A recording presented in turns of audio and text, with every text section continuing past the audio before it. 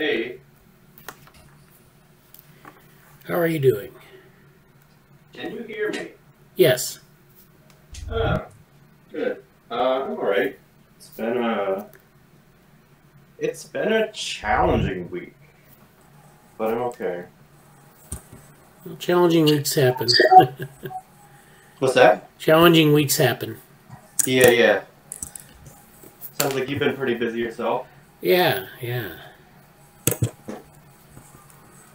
So, hello, Angela, Madhuri. Hi. Good. Good to see.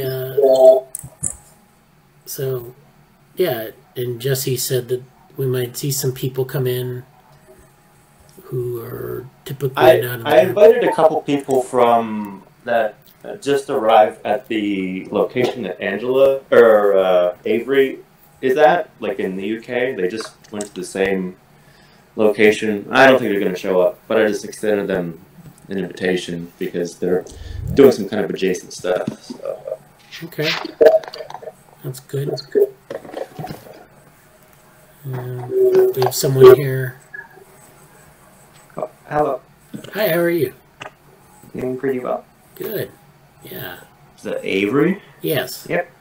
Oh, cool. Welcome. Yeah. Welcome to the meeting.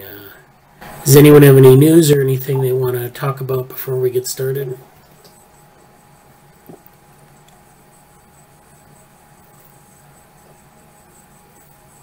Okay. We've been working on the position descriptions, so that continues. And I know that Jesse sent me some, or I think Ankit Grover, who's a person Jesse told them to contact me. That person, I contacted them, and it looks like they've joined one of the couple of the Slack channels. So hopefully, there will be more interaction there. So. Yeah, I don't know if they're going to be joining today, but I assume they got an email or something like that. Yeah, I sent an email with the Slack invite, so, and then, yeah, so that's good. And Madhuri, thank you for returning for a second week. Hi. Yeah, no problem at all. I may have to leave a bit early if that's all right. Yeah. Yeah, no problem. Yeah, just we're pretty flexible in the meetings and whatnot. It's I just wanted to make sure that you weren't overwhelmed from last time, that you were doing okay. No, not at all. I was actually drafting an email, and I should be able to send that by Monday to you and Jesse about what I could do. Okay, yeah, that's good. Yeah, it's good to think about that. We get some feedback because we were talking about about the roles that we have on the web that are listed, and I don't want to push anyone into any role that they don't want to do or that they don't feel like is something they want to spend time on, because I want this to be productive. Right, So right. yeah. So I mean, whatever you want to, whatever role you want to do is just we can talk about it more, and Yeah. so and I got an email from Daniela as well, or a message from Daniela. Actually, I asked her if she was interested in some of the roles, and she's got had a couple of things she's interested in. So we'll talk about those, I think, coming up. So. So I didn't want to restrict the roles that we have listed to people who we're recruiting from outside the lab. If you're in the lab and you want to, say, oh, I didn't know this was going on. I didn't know we were thinking about it this way. And then please let me know, and we can, maybe talk more about those specific areas. Because in the meetings, we just kind of hit what we can, what's current, what people are working on, and we don't really often talk about what people might want to do. So, Okay, so let's get started. I wanted to talk first of all, Angela, I hope you're not going to be too upset, but, well, and I don't know about upset, but I said that we would talk about the data trusts presentation. So is that something that you want to do today, or? I don't think my slides are formatted the way that I agreed to do it yet, because I end up putting like, actually I just sent it to you through Slack so you can take a look. Basically, it's fewer slides but more content on each slide than is a minute's worth, and I want to try to get it to the way I agreed to with you, but it's probably not ready yet unless you think you want me to like present this in like slightly more or less time. I don't know. Like, well, why don't we just go through it real quick? And it doesn't have to be like a formal presentation, but just something where we can talk about it in the group here. Well, you know, I know Jesse might want to have some comments on it and things. Nothing like really, you know, super critical or anything. Just you know what it might, you know, sorts of things that we have, say, in the ethics and society group, and how that might play off of that. Sure, yeah, and it'll be fun when I try to answer questions and I'm just like, what do I do? Yeah. Okay, Okay. up for it. All right. Okay, should I share my screen? Hang on. Yes. Okay, Window, Chromium tab. Just as a note, it's very okay to share preliminary. Like, things don't have to be perfect when you share them in the lab. Like, Yeah. it's good to do this. Okay, you guys can see, right? Yes. Yes. Alright. Data trusts. So, why am I interested in them?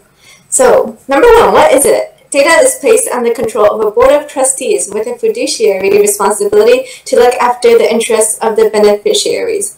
Basically, you tell this board, hey, here's my data, make sure it doesn't fuck me over. So, there are many working definitions. I still think the one I gave is pretty accurate. But basically, a set of relationships underpinned by a repeatable framework, compliant with parties' obligations to share data in a fair and safe, equitable way. The one that I'm going with is just as simple. A data trust provides independent fiduciary stewardship of data. There are many mass data collection problems. So, because right now companies decide what to collect and for what purpose, individuals don't get a say. The harms are collective to the public externalities, and the benefits to the corporation.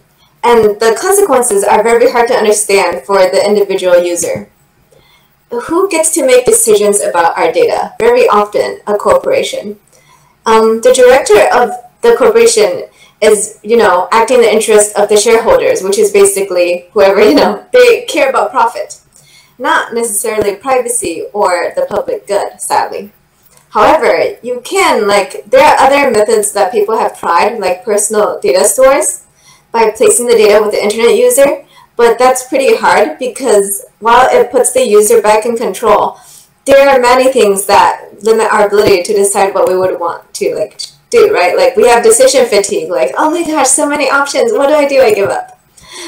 Data is shared, like, all this data is shared by people, and your sharing data affects me. Like, even if I choose not to give my data, like, all the data of the neighbors next to me still, like, affects me, right? There's the giant power imbalance of corporations versus us, mere little us. And data commons is one solution to it, basically to open knowledge repository that combines data from public datasets using mapped common entities. A specific part of data commons is the idea of data trusts, in which you just hand over the data rights to a board of trustees who will govern it, knowing, like, you know, benevolent dictator. Okay, not dictator, but yeah. So this solves a few things that weren't solved by the other solutions, like data privacy concerns. So yeah, like what I said before, when you share your DNA with services like 23andMe, the data reveals a lot about your family's genetic makeup. And what you share on social media influences your friends' insurance premiums. All of this, right? Oops, I forgot to put that in. Sorry. Okay. So the key elements of a data trust. There are 4 themes. One is obviously legal requirements, legal authority to collect, hold, or share data, especially under like GDPR, like the General Data Protection Rights for the European Union. They need an accountable governing body to ensure that the data trust achieves its stated purpose and is transparent. So another independent body for oversight, by the way. Comprehensive data management, including clear processes and qualified individuals responsible for collection, storage, access, disclosure, and use of data. So a way to manage these with the processes that anyone can see is okay. Training and accountability requirements for all data users before they agree to this, and ongoing public and stakeholder engagement. It doesn't matter how much of it is ongoing as long as it gets it done. So here are the 12 minimum specifications. So a data trust needs all of these, and the first one is just legal. I'll get to the rest now. Governance has to have a stated purpose, be transparent, with an accountable governing body, and be adaptive, because a lot of technology moves really fast. We really want, ethics to move with it. Otherwise, we're not going to be very happy with the consequences. So management. Well-defined policies and processes for the collection, storage, use, and disclosure of data, which include data protection safeguards that are updated regularly for the reasons I just said. And an ongoing process to identify, assess, and manage risks. That's very common in the world of big data, right? We don't want a data breach, and if you do have one, you want a process for accountability for sure. All data users must complete training. Oh, by the way, please let me know if I exceed time. Okay. All data users must complete training before they access data. I like this idea a lot, but they will agree to a data user agreement that isn't just oh, you don't just click agree after not reading the terms and services, basically. We want to have them know that there are consequences for non-compliance, so they actually read and complete the training. So, public and stakeholder engagement. There should be early and ongoing engagement with the stakeholders, including members of the public, where there is a reasonable expectation that specific subpopulations or groups would have a particular interest in or would be affected by an activity of the data trust. There should be direct engagement tailored for that subpopulation group, because they're the people who will be affected, of course. Yeah? Sorry. Was someone saying something? Maybe I imagined that. Okay. Some points of consideration. It would be more difficult for international because cross-border data trusts will have to identify multiple legal requirements. And example, the EU's GDPR, that is anyone who decides to say deal with data with a European Union citizen will have to make sure it's compliant with that too. There are typically binding terms and conditions in data sharing agreements established between legal entities when data are shared. Like when two corporations share data, usually there are specific terms and conditions as well that you have to consider. And there will be project-specific requirements detailed in the documentation. Like obvious example, research ethics boards. So consent is extremely important, and you want to make sure it's IRB compliant, etc.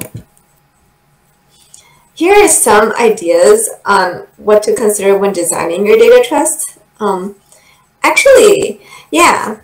So obviously there's funding with many different ones that all have to do with, basically it has to be separate from like corporations and profit and such, which is why there are these options here.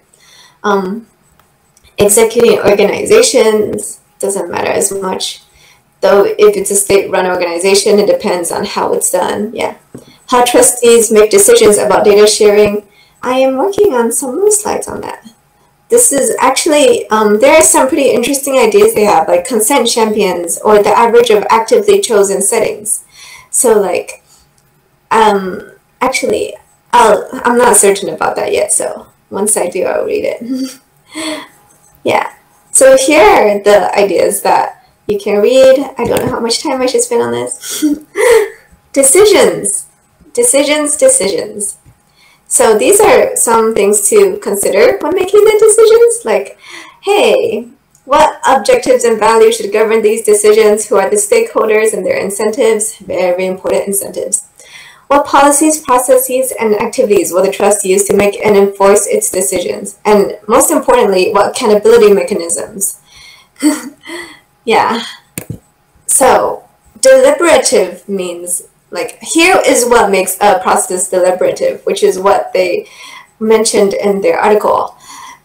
Discussion between participants, involvement of a range of people, and a clear task or purpose.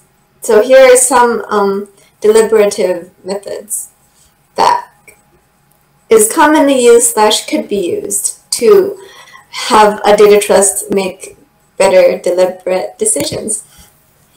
A real-life example, actually, is Facebook's Oversight Board Trust, because it's pretty cool. So Facebook has the platform already to basically have an oversight board within its platform, right? But like, it wanted something separate so that it can actually have accountability of Facebook as like the corporation. So like, they took advantage of, sorry, not took advantage. They used Delaware's extremely flexible purpose trust statute to facilitate the creation, funding, management, and oversight of a structure that will permit and protect the operation of an oversight board for content decisions. So they basically decide, oh, what's okay or not to post on Facebook. And it would be completely separate. It would be independent of Facebook is the most important part. My friend Zarina actually makes this data trust experimentation. So basically, the abolition of private ownership of data replaced by collective decision-making over the use of collectively produced data. So, because the loss of privacy should never result in a loss of social power. Some future possibilities. These are not required for data trust, but people agree that it's generally a pretty cool idea if it exists. Dynamic consent for data subjects in cases where data require consent for collection. So you can choose, oh, I consent to this, but not this, etc. And under these conditions or something. Data traceability so that data trust can fully execute on patient consent withdrawal, bias monitoring, audits, and regulatory agency review. Wow. Standard and computable data use conditions, secure and auditable computing environments, and public engagement that goes beyond informational transparency, and interactivities like co-design and deep involvement of data subjects and governance. I actually haven't read that much into like co-design stuff and the rest, but it looks pretty interesting. Thank you! Thank you, that was good. Oh. Okay, I didn't know what I was doing good. Well, yeah, I think that, yeah, I mean, you know, some of it we can, oh, hey. Oh, hi. It's Morgan. Hi. And we have some, we have another person who joined us here. I think that was just me. I'm setting up my iPad. So. Oh, okay. All right. So, yeah, Morgan's setting up his earphones. I think you're muted. And yeah. And then we have some, is there a new person here? Nope. J.I.? That's still... Oh. Okay. Well, anyways, welcome, Morgan. And so, yeah, back to questions on Angela's talk. Do we have any questions that you had when you were watching that you just said, oh, this makes sense in light of something we've seen in the last couple weeks, or something that like is a long-standing question? I guess I would actually, if you could share your screen again, Angela, I just wanted to make some points about some of the... Oh, sure. Yeah. So, yeah. I guess when you're like going through the talk, when you're continuing to build it, so some of the, like, when you have some of the slides with a lot of text on them, like the tables. Yeah, I'm sorry. Well, that's okay. Put them up.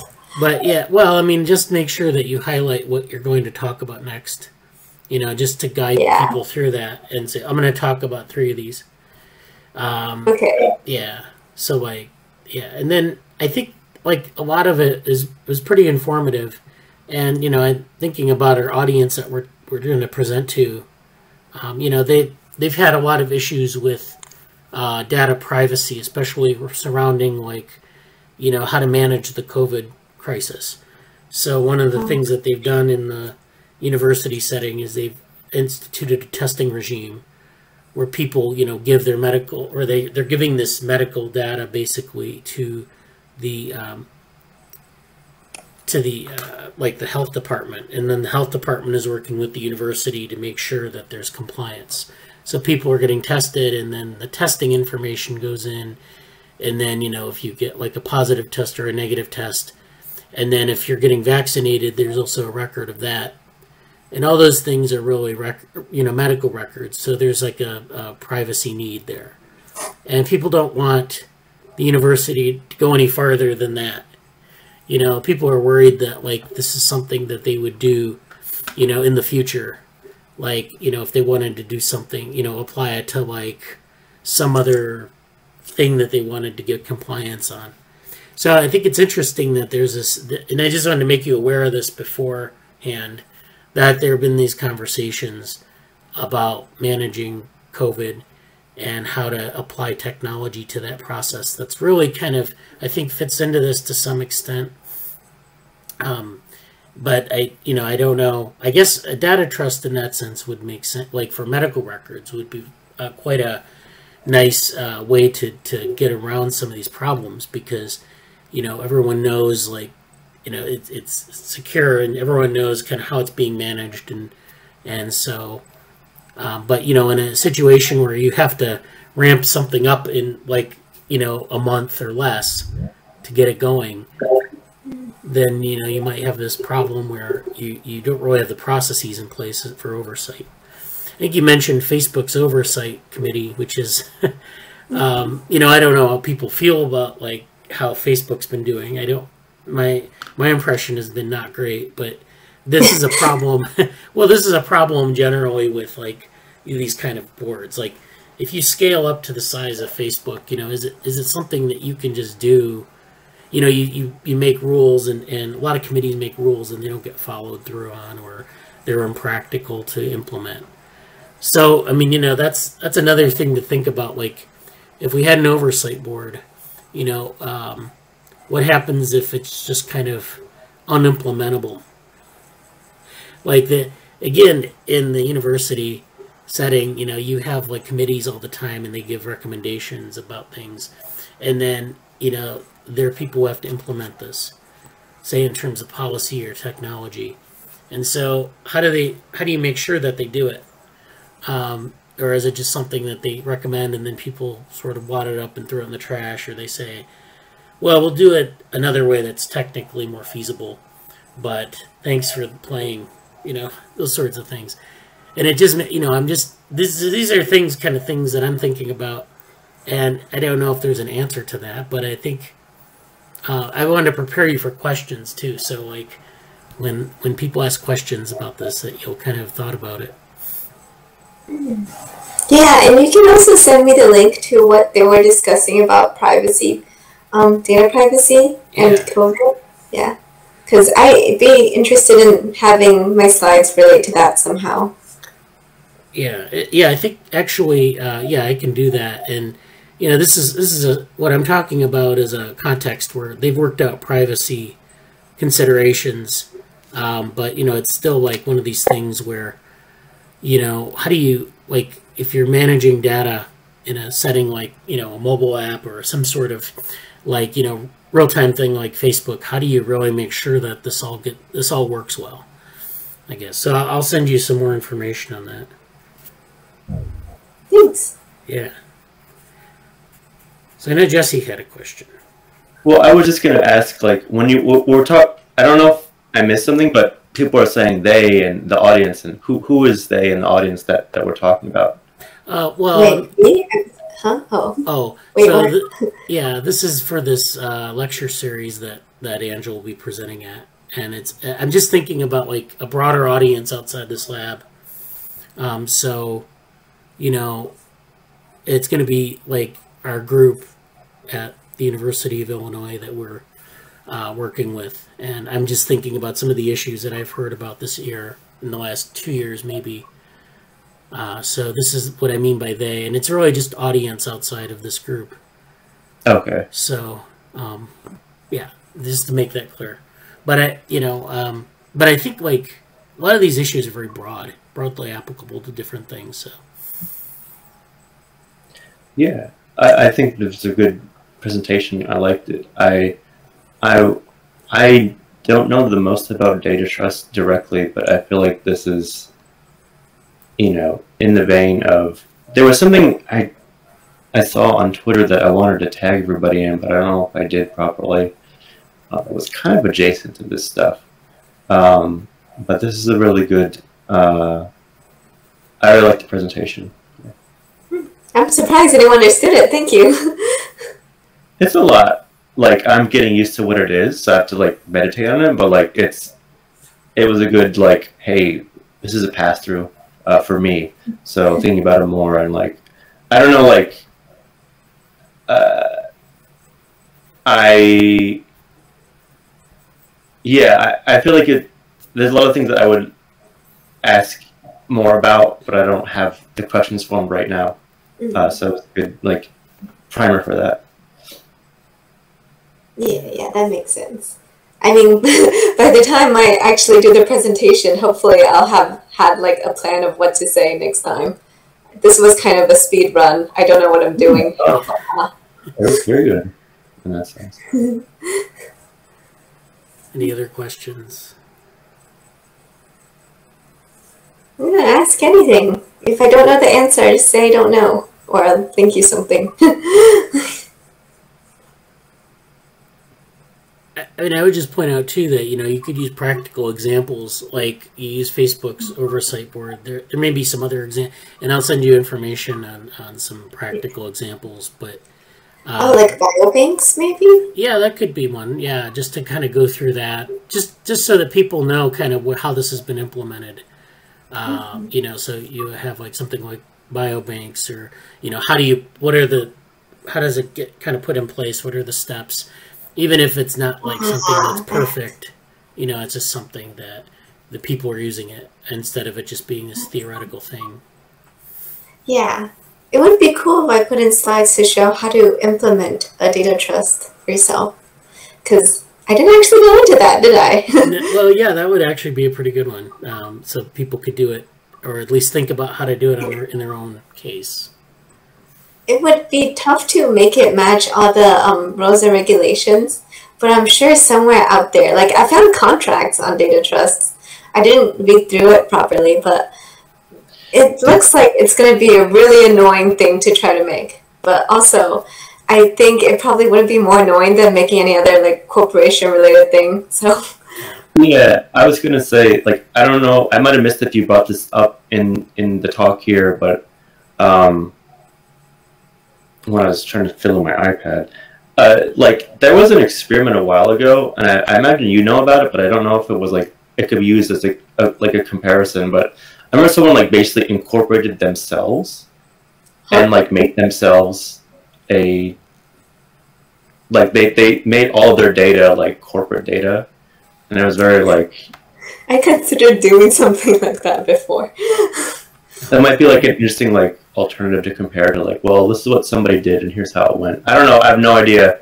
I remember seeing some articles about it, like, 3 or 4 years ago or something, to kind of combat,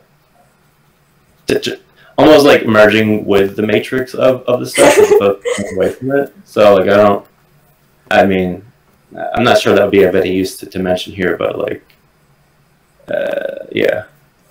I will research that more, because that's pretty interesting. I have thought about it myself on my own. I didn't know someone did that kind of thing. They did it, I believe, and I don't know, like, I'll look really quickly, but, like... Beyond just, like, having your name as a corporation or something. That's pretty cool. Yeah, I can't find any current articles immediately, so. But if I see anything, I'll let you know. Thanks. Yeah. That's good. Thank you for that, Angela. We'll be revisiting this maybe in next week or the week after, see what kind of progress you've made on it. Make sure that we keep up on it, keep going. Okay. All right, so next, actually, if you could stop sharing your screen. Oh, I'm sorry, I didn't even realize. Thank you. All right, so let's see. Next thing I want to talk about is go over the Slack channels. I just wanted to share my screen, and I don't want to spend a lot of time on this because we're going to do some other things. But I'll say welcome, Morgan. I don't think I've seen you. Yeah. Morgan, why don't you introduce yourself for people who probably haven't met you before? Sure. Hi, I'm Morgan.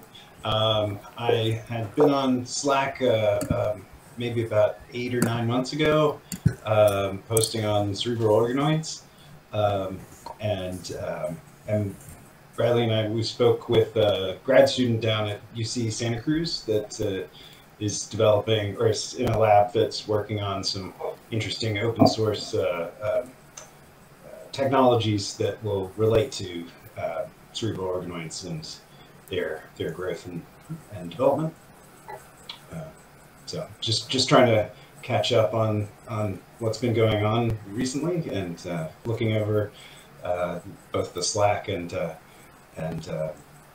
some of the articles that you posted. Yeah. Thanks for joining. You also have a neuro background. I know some people here might be interested in that. I'm a neuroimager by training. MRI, fMRI, that kind of high density EEG, and I've been an active part, or until recently, was an active part of Neurotech X, which I think we talked a little bit in Slack as well. That's a community of developers and neuroscientists and other interested parties that are also developing kind of open source technologies, hardware, software for looking at. I've got devices all across my desk here. Things like got a Notion here. These kinds of EEG devices. Oh yeah. So I didn't quite catch the data trust, but some of these groups are also collecting data and making that available for others. In a kind of data commons. Yeah. I don't know how much that was covered already, but love to very see briefly. Google Doc or that Google Docs being shared. Catch up on data trust. Sorry, what? Oh, yeah. Did you ask about the trust talk? I actually didn't hear what. Is there a agenda link on the? I'm catching up my. Yeah, I didn't put out an agenda. Yeah, sorry, but yeah. So yeah, we'll revisit the data trust. I'm not quite sure it's ready to share yet, but I mean, I will.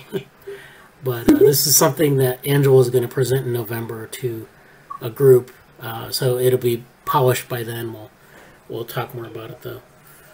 And yeah, I haven't been able to get around to the neural organoids as much as I would like in the past, several months. But yeah, I'd like to really revisit that. I know Madhuri, who's a new person in the group, she has some interest in neuro and maybe some organoid stuff. I don't know if she's, she doesn't have any experience in it, but she's interested in that direction. So yeah. I'll be trying to catch up on the Slack with relevant links because there's been a lot of great progress. Yeah. For those who don't know, there's a brain organoids channel in our Slack. That's Morgan's been pretty active there, along with I think Jessica a while back was there. What was her name? Did we also have? Was there also a Discord, or was that for like critical periods and something else? That was for critical periods. So Okay. that didn't really include any of the organoid stuff, but. Okay. Then it's just the Slack. If for people who are kind of wondering about what we're talking about, there's a whole channel in our Slack called Brain-Organoids, I believe. And there's been some periodic updates, but Mark was a major contributor to that, and I guess we're doing more. So you check that out. Katerina from Katerina. Yes, yeah. Yeah. So yeah, why don't we go to the Slack now? And so this is in your see. Yeah, thanks for the update. That's really good. So. Yeah.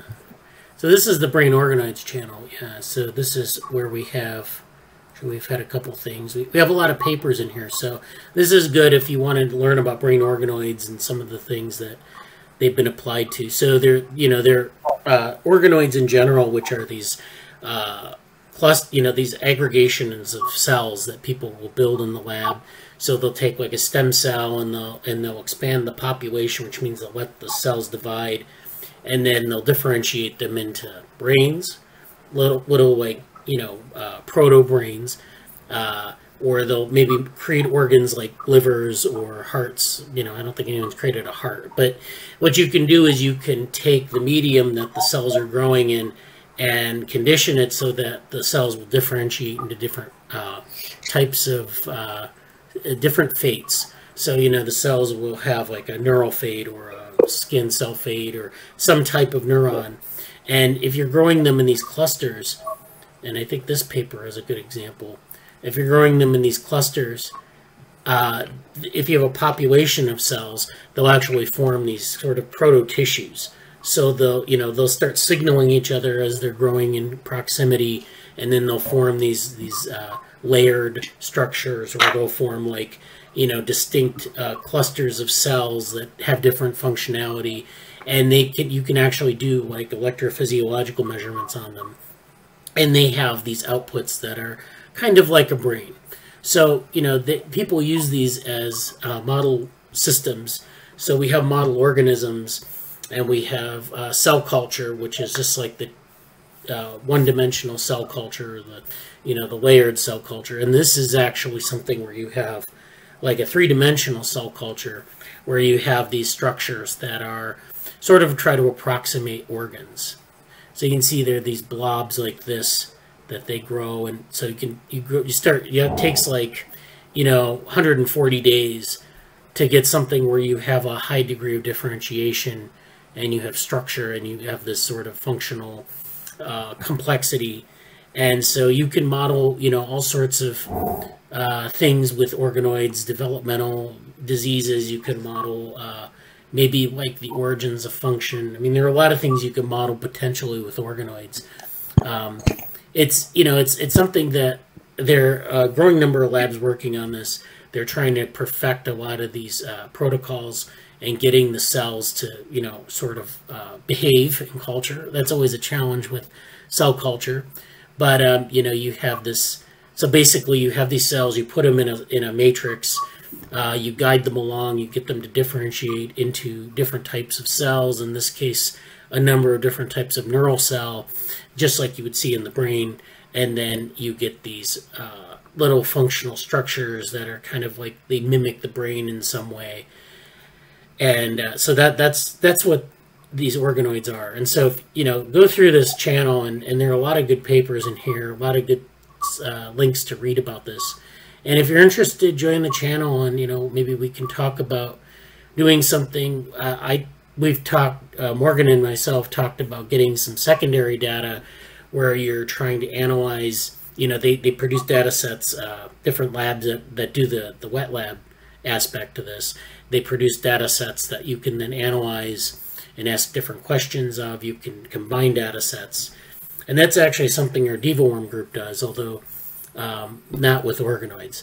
And so, this is something that we didn't have time to really build. I haven't worked on it in a while, but I think we should revisit this. And it looks like Madhuri's excited to be in the channel, so good. Can I quickly ask, in the GIST, did someone join I know Avery's one of the fellow jesters, but is there someone new here, or is that who is the other person? I don't know, because I invited some people to the lab. I just wanted to make sure if it's someone new that I'm not leaving them out.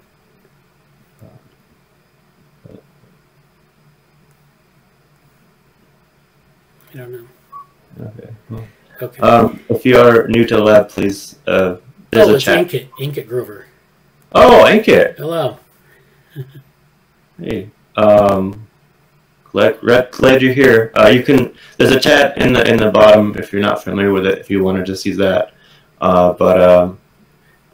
You know, I know we're kind of in the middle of other stuff, but if you're around and you want to say hi, welcome to do it, because I know you've been joining. Ankit's been on the cusp of joining the lab for a little bit, so thank you for showing up today, at the very least. Hey, yeah, he said in the chat. Hello, everyone. Yeah. But yeah, we can, not to put you on the spot right now, but if you want to say anything there, you can, or we can come back to that later. But thank you for coming by. Yeah, yeah. And Ankit, I think, has a background in like machine learning and in a lot of those type of models.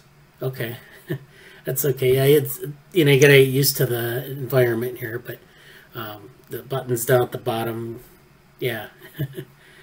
But yeah, so, and hopefully, you know, we could talk in the channels, Ankit. I'm kind of going through them right now, and it gives you an idea. Okay, yeah, he's been busy building a small, simple optimization library, so he's definitely, you know, has some skills in machine learning and deep learning, so we'll be talking with him more in a bit here, or later in another, you know, in the Slack channels, definitely. So let's see. I'm going to go back to my screen. I want to go back to some of the other channels. So, yeah, that's brain organoids. There's the CGS group, which I think Jesse posted a paper on knowledge representation learning. There's Cognition Futures, where I posted a link to the Mike Levin lab at Tufts, which is always interesting to look at, see what they're up to, because they're doing a lot of stuff with sort of ranging from things like organoids. I don't think they actually do organoids per se, but they're doing a lot of cellular differentiation stuff, a lot of electrophysiology of cells, to like other types of really interesting questions involving cognition. I put in the open chat. We don't have to go there yet, but like I'm like the way he mentions what he does is really cool. Anatomical and behavioral decision making at multiple scales of biological, artificial, and hybrid systems. I like that's a. I'm going to use some of that language because that's a really like yes, that's a great way to talk about some of the things we're aiming at. So yeah. It's always like a challenge. Like this is grant language. Like you'll have you know, you'll say something like that, and it's like you don't know what that means, but it sounds really good. So yeah, yeah. And there was a job posting for someone who wanted to do they would be biology based, and I saw you probably see it in the other thing. But if anybody's really interested in Levin's work, there's an opening here, and I'm in Boston. Not Tufts is in Boston. And it's a biology based. You need to be an undergraduate, but if you're interested in Levin's work and bio stuff, you have a biology background, you can do stuff with him. So it's cool. Yeah. Okay. Let's see. I don't know if the data science has anything in it. Oh yeah, it does. Paper in there. So yeah. This message here: when trying to solve a new problem using machine learning, find a public data set for solving a similar problem to yours. Solve the problem using the similar data set and compare results with a published one. If success, replace the public data set with yours. And that's I mean it's I don't know if that's I guess the message here is like you find a problem, you kind of work on it, and then you have, I don't know about replace the data set, but like, you know, it depends on what you're working on. If you're working on something like a biological repository, you can't really replace it, but you can actually create something called secondary data sets. It's something we do in DivaWorm, where you have, you know, you go to some raw output data that a group will provide from their experiments, and you'll process it and then maybe ask some targeted questions, or you'll build a model of the sort of the phenomenon, and you'll have like a computational answer to that. So a lot of the groups collecting data, oftentimes they're not asking the computational questions.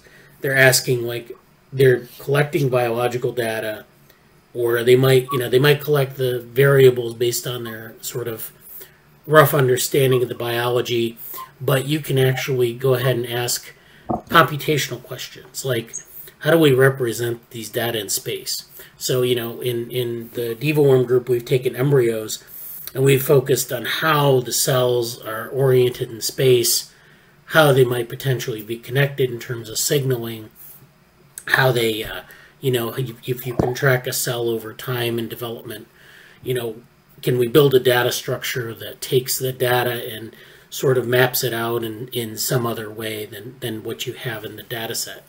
And so we can create all these like secondary variables and build these data structures. And then we can publish a secondary data set that has all these features in it. So, I mean, in that sense, that's kind of following this advice. And I think this is good because there's a lot of secondary data out there. And it's a matter of like, latching onto some system or maybe some problem, finding data, and then working on that. Don't try to solve every problem or just kind of go from data set to data set and try to, work on problems that way. Really try to identify and target the data that you want to use. And it'll help you in terms of kind of building your model and getting a good result. Because if you don't have good input data, it's hard to do anything. So it's food for thought. Looks like brain organoids. Okay, so Morgan posted something on, this is the resurrecting genetic variation in human brain organoids. So this is about the, I think, is it Neanderthal or? Yeah, Alison Moultrie, who was the last author on the kind of the first electrophys paper, brain organoids, has been also working a lot on this Neanderthal genes and what happens with the organoids when you're preferentially expressing certain genes, which is just fascinating work. Yeah. So they're basically creating like knock-in cells where they put a gene in, or they modify a gene and then they grow an organoid from that. And I guess that's my take on it. What they're doing, which is something we do, you can do in cell culture pretty easily. I imagine in brain organoids, it's just a matter of scaling that up to a three-dimensional setting. But then you have, then you can actually create like the conditions for like having an organ that has that modification in it. So that's cool. I mean, just think about all the possibilities here. Anyways, that's good. Ethics, Society, and Tech. Okay, hey, Ankit, hello. And then Ethics, Society, and Tech, I think we've had a couple things in here this week. Let's see, we started 19th, I think, was the start of the week. So I attended this event. I don't have a great link to it, but it's basically a Clubhouse event, which is like the iPhone and now Android app where you just have like open. It's just people talking. It's just audio, but it was something like it was based on. So I think Kai-Fu Lee has a new book. Maybe I don't know if you want me to try to show it or. Oh yeah, I can. Here, let me unshare my screen for a minute. Okay, go ahead. Just to kind of visually show it. Yeah. Real quick. So it was basically about Kai-Fu Lee's new book, which is about AI in future of AI stuff. Can you see this? Yes. And so it was this book. What's the best way to show this? I don't know. We went over this book and a little bit, and apparently Jan's a fan, and Mark Cuban. But it was a Clubhouse, and it had a lot of people the person who caught my eye there, as people who know me might suspect, is Gary Marcus. And my very quick review of the whole event was that the first hour was kind of a generic overview of the book, and I'm not out on the book, but it kind of felt like a general positive view of AI is going to be great, and in 20 years it'll be, you know, XYZ, and we're doing well, and so on and so forth. But, and kind of why I mentioned, this stuff is these two. This was a cool person to find out their work, Dekai, and he did a lot of things with all of these subjects, but he's also really interested in like AI ethics, and he's teaching an AI ethics course right now at, I don't know if it's Berkeley or someplace like that. So he's someone really interesting to look into, because they had a really nice balance of things. So between him, Gary Marcus, and a few other people, such as, I think this, whoops, it's not really working. Well, actually, I'll just do it like this. As this person, Azita, was really cool. Between them and Gary Marcus, and I'll just make this very quick. Between them and Gary Marcus, there actually was a basically the first hour was talking about the book and like exploring different parts of the book. And I really appreciate Gary Marcus because he constructively criticizes. You know, he's like, "Hey, I know you mentioned GTP3. This is great, but here's a limitation. Like, it doesn't understand conceptual concepts. Don't carry over. It's just like analyzing very specific text." And he's like, "Okay, what do you do about this?" And there wasn't really an answer. It was just like, you know, this is a great thing we have right now on this direction, and we're hoping to develop it out further. And it's like, so that was cool. So the first hour was about the book, but then there was a really amazing, and I recorded a lot of it, 2-hour discussion afterwards, where Gary Marcus and some of the people I mentioned were just talking about AI ethics. And that discussion was really good. I don't have a lot of concrete things to say from it, other than if anybody sees any of these things and is curious about that, let me know, because there's a lot of really good content and discussion about that, and some new people to look into, like Dekai and Zeta and the other people that I mentioned. So important. One of those little events that seems like it's going to be, oh, check out this new AI book, and oh, there's someone I like, and then it turns into a nice discussion, and then a really good discussion later. So sometimes it happens, and sometimes you get lucky. That's all about that.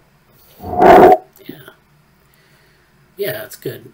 Let me go back to we have a thing in the chat here. Sounds interesting. Post the links, recordings. That was Ankit. Yeah, I basically used Otter.ai to record a transcript of it. So it wasn't recorded, but I can share I can try to find things specific in the transcript, and make it accessible somehow. Yeah. Okay. Let me share my screen again. I'm going to try to go through this in the next couple minutes because I want to move on to different things. But so that's their Ethics, Society, and Tech update. Let's see if we have anything. General channel, maybe. Yeah, this is just administrative stuff. We have this is Jesse's been working on the like a calendar in Notion. So for different things that are being submitted or you know, events that we want to share amongst people in the lab. So, you know, Neuromatch 4.0 is coming up. This Brains Through Time Reading Club, which is on the evolution of brains. It's an interesting thing. There's an open-endedness panel coming up. There are a lot of things that we'll be putting on this calendar. I don't know if you can make this. I don't know what the best way to make this so that people find it accessible. I don't know. I'm making people aware of it now. But is this something, Jesse, that's public? Like, so people can view it? Yeah. Okay, so, you know, this is something that if you want to... I might try to make like a Bitly link because Notion's links are still kind of trash. Like the URL. You could make like a link.tree, something like that. Yeah.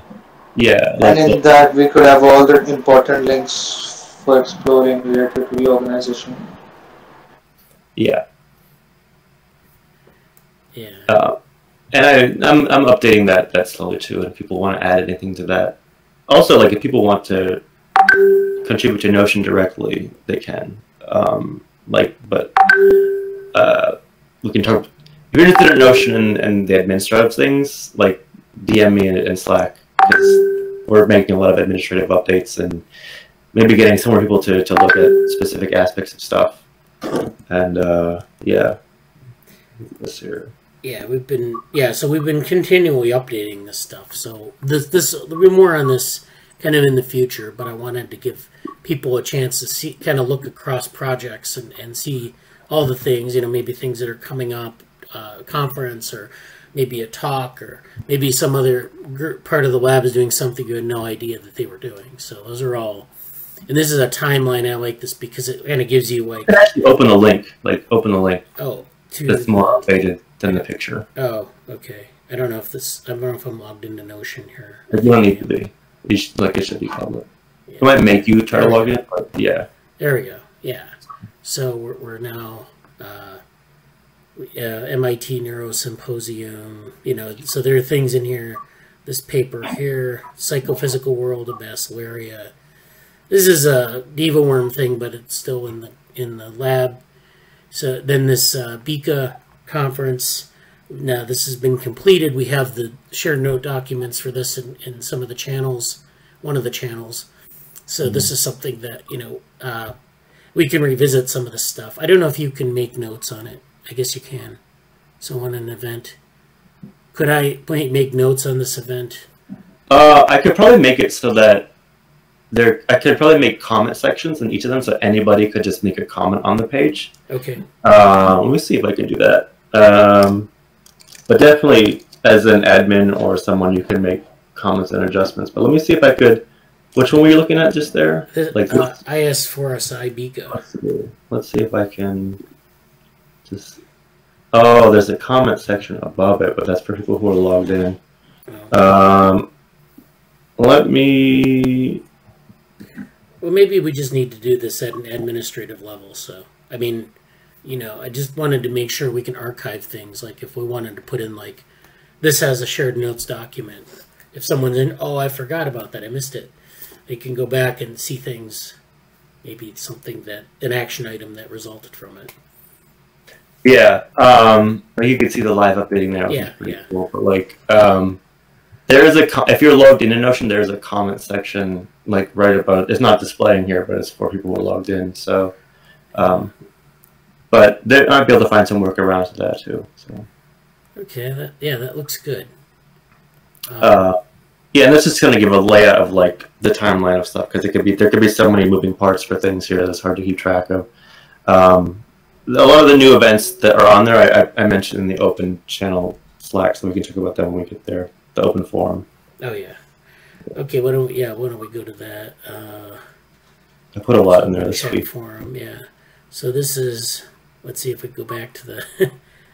This is hard to figure out what was like the last meeting. Okay, so I think Wednesday was the first one for this week. Yeah, I put in that thing just above it. That's like the kids thing. Like that was cool. If you scroll up, that was cool. Oh, you can also see that's the thing I was talking about for Sunday was that actual.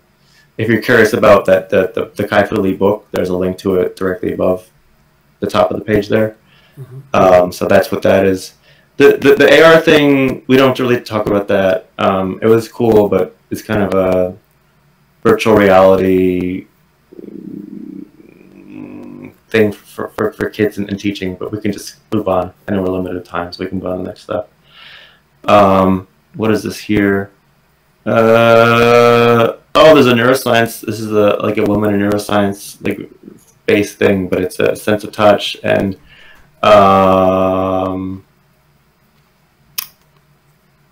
yeah, there weren't a lot of open seats for that, so check that out if you're interested. the next item is just kind of shouting out that other people are using Notion for academic related stuff too. So I think I clearly set the trend and everybody's following me. Because I know MIT follows everything I do closely. That's not humor. But that was another example of a website doing Notion stuff in Notion.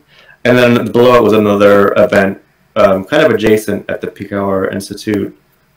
This is like waiting list already. So if you're really interested in this, like apply.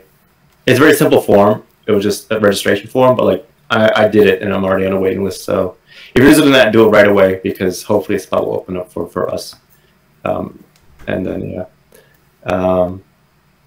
Then 11 stuff I already mentioned, and there's an opening for the bio person research edition, and then another neuro event about brain space initiative talks. I think that's it. Yeah, this is brain space, which is I guess just a bunch of brain related talks. This is age related brain changes. So we have a channel. We have another channel, Bioevolution, which is kind of like we were talking about aging at one time, and so a lot of that got folded into that channel. So that's another channel you might be interested in.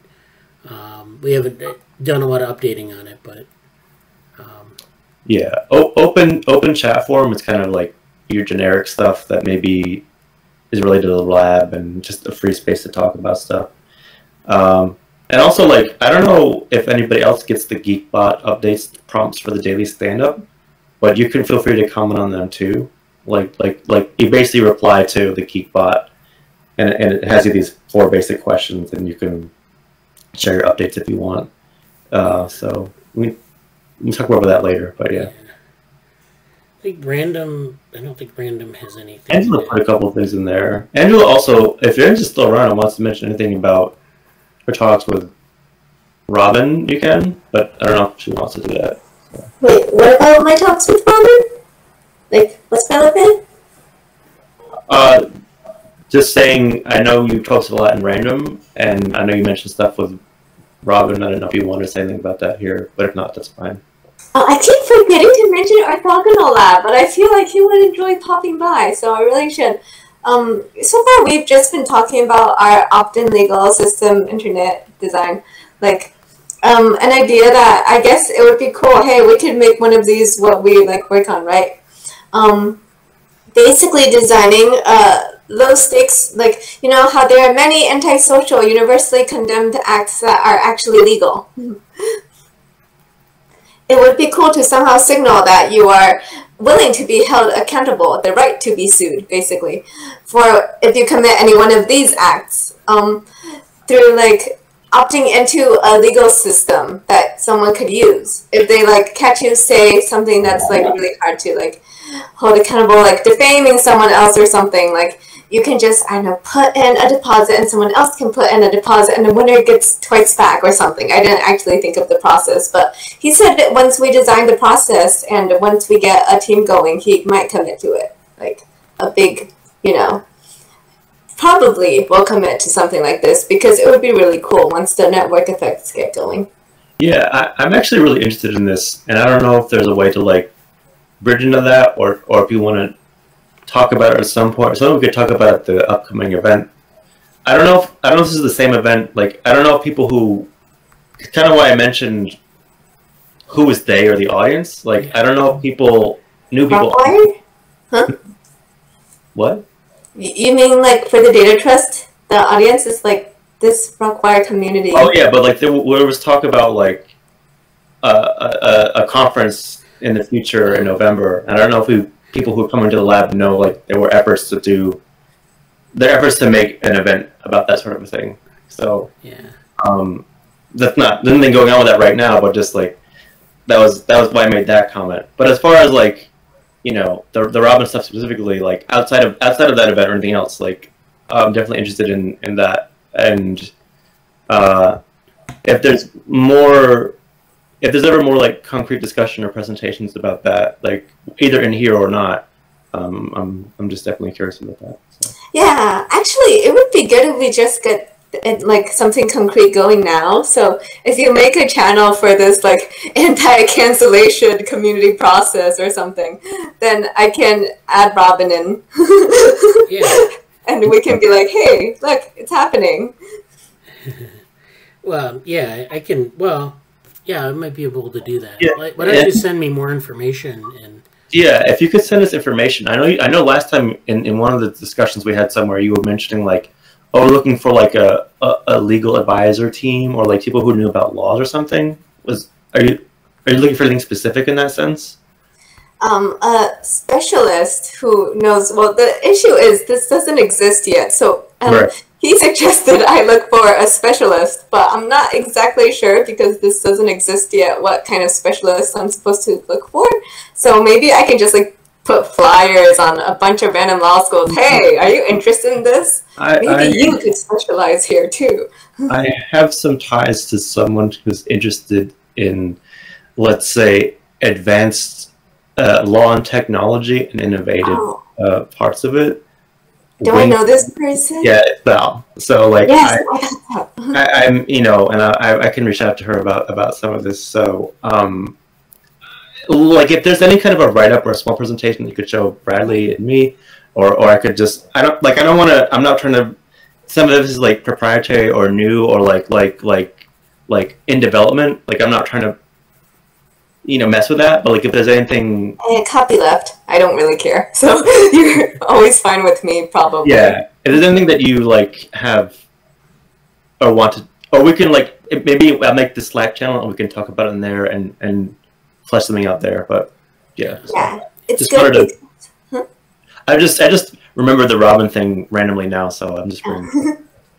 Yeah, the best part is that because what we're making is an opt-in internet legal system, it doesn't matter where someone is from. So Val is actually perfect if she wanted to join. I mean, I don't know if she's a specialist, but you know, like she's very like looking at like sort of progressive law and technology stuff. So it'd be cool to see what she has to say. Definitely. For those who don't know, Valeria is actually the original impetus for the Society and Ethics team in the lab, and was my original co-author on the original project for, we did like an AI and bias and law thing 3 or 4 years ago at to celebrate New York Celebration of Women in Computing, and I did a presentation there, and she was like, the reason that happened is because of Valeria's input. So she's sort of an alumni of that team in some ways. Oops. Beat the buzzer. Sorry, I have a grocery delivery apparently to go get, so I'll be back in a moment, and they buzzed my alarm, which is really awkward, but hey, it's an old Boston apartment, so I'll be right back. All right, so let's see, we have a comment. So many great links. Thank you, Morgan. Yeah. So I think we're probably done with the Slack update. I just wanted to, you know, I try to go over these once, you know, weekly, but, you know, there's all sorts of stuff going on in the channel, so I didn't want to, you know, I don't want to spend the entire meeting on it, but we have a lot of things here. We have another data science link, yeah. So Ankit asked, by the way, does anyone have any ideas of what to do with GPT-3? So I don't know, we've talked about GPT-3 in the group, but we haven't really, I don't think anyone's really dug into it. We have had conversations about, like, you know, what the potential of that type of technology is. So actually, if Ankit wanted to, you know, kind of come up with maybe an idea, you know, and it can just be like some really blue sky idea of what we might do with it, or, you know, maybe explain to people in the group who don't know a lot about machine learning, you know, what GPT-3 actually does, because I think a lot of people are not necessarily fully aware of the potential of it. That would be good. But yeah, we haven't really dug into it, but it's an area that, you know, there would be an opportunity there for us to get into that and to discuss it. So yeah. Now I wanted to talk about, well, I should ask, does anyone have anything they want to bring up before we move on to our next order of business?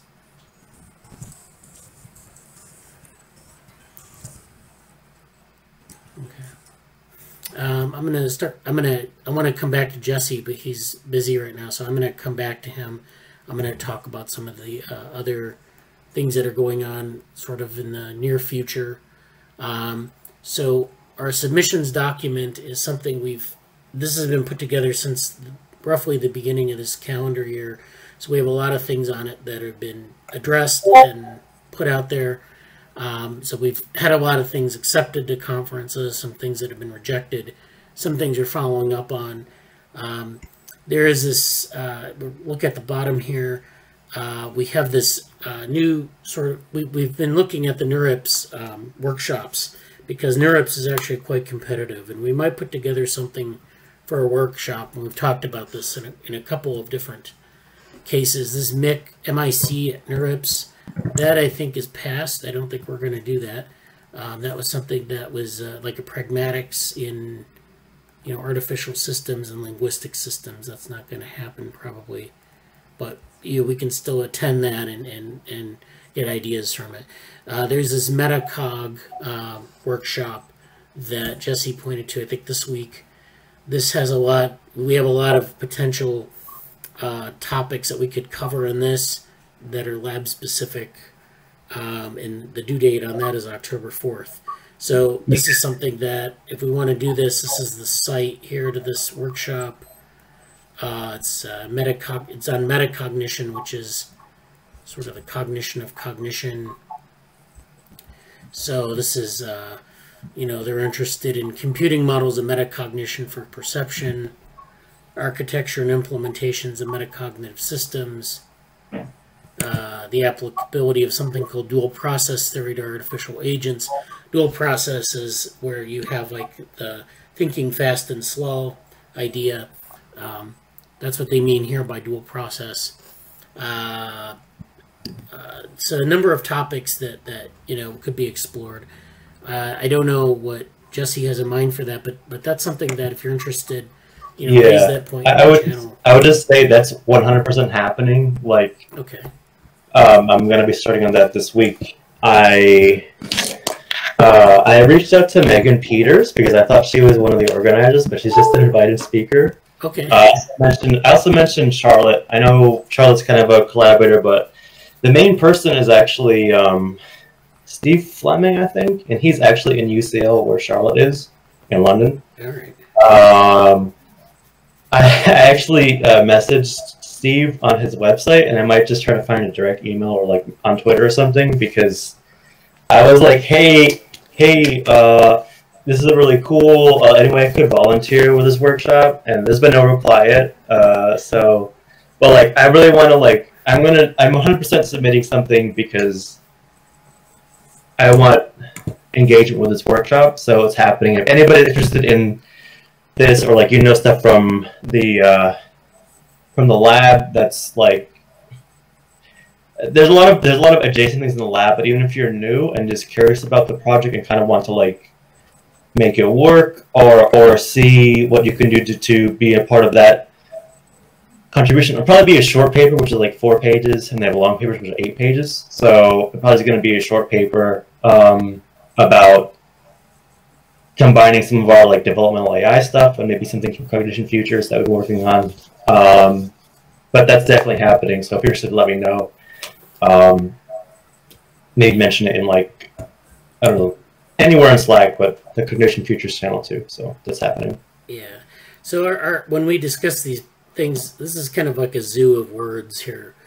We have a lot of things going on in the lab with respect to AI and A-Life and cognition. So, I mean, we have like some of this broken down. If you watch some of the previous meetings, we talk about some of these things. But, this is something that we have a lot of sort of thinking that's been going on about this. So if if you're really interested in like some of the tools and things, please raise those points. Don't be afraid to ask what something is, how it's applicable, and so forth. So this is something, we'll follow up on this. I think next week it should be, we're pretty close to the deadline, like within a week and a half. So this NeuroMatch 4.0, so this is the next NeuroMatch conference. The abstracts on that are due October 25th. So I think by next week we should start thinking about things to submit for this. And this is something that you can submit on your own, or we can do it as a group. They're looking for things like in computational neuroscience. There's some neuroscience, of course, and also, you know, just some machine learning. So it ranges across those areas. So I know that, you know, a lot of people are interested in many different aspects of like neuroscience and cognitive science in this group. So this is something for all audiences, I think, in that area. So it's a very broad conference. If you've not been to this, it's virtual, so we don't have to worry about traveling anywhere, and it's very accessible. So yeah. Oh, sorry. Am I? Did you want to make? Yeah. I would just say, for those who don't know Neuromatch, anything that you want to do that's generically related to neuroscience or cognitive science, put together a project and do it. This is a tremendous opportunity to get exposure and practice, and you can either make a presentation about anything you've done, really, because it like, and in the best way possible, like Neuromatch is really, really, really accessible, and if you have something decent, they'll find a way for you to put it there. So if you want to lead something or tag on to anything in the lab that we've done before, Neuromatch, like I think there's going to be a number of submissions in the lab, because there always has been. So like there's a lot of, it's just a really great way to get exposure to presenting, and a really wonderful community. If you want to be involved in like volunteering, I haven't seen any volunteer notices yet, but it's a very low cost or potentially free event. It's very low. They may intentionally make these events open access. So like if you're they try to be very inclusive. So I really, really strongly encourage anybody who's on the cusp of thinking about things, or hey, I would like to show off, I can do this sort of neuroscience or biology related thing. It's just a great opportunity to do that. So if you have any questions, ask Bradley or myself about it. We've both been involved since its inception, which is last year, and even a little bit in the foundation parts. Like it's been a really interesting evolution from 2020 until 2021, and what they've done with the academies and the summer schools and the different conferences. So this will be the first conference in about a year, and a lot of people are looking forward to it. It'll be a great time. So that's my plug for Neuromatch. I have the T-shirt. I bought a T-shirt because that's how much I like it. Great, that's great. Okay, so yeah, that's Neuromatch, and then finally we have this paper that I'm going to be submitting, and I think Jesse's the only one in the meeting now who's an author on this. But there was a this. Are you trying to say something about it?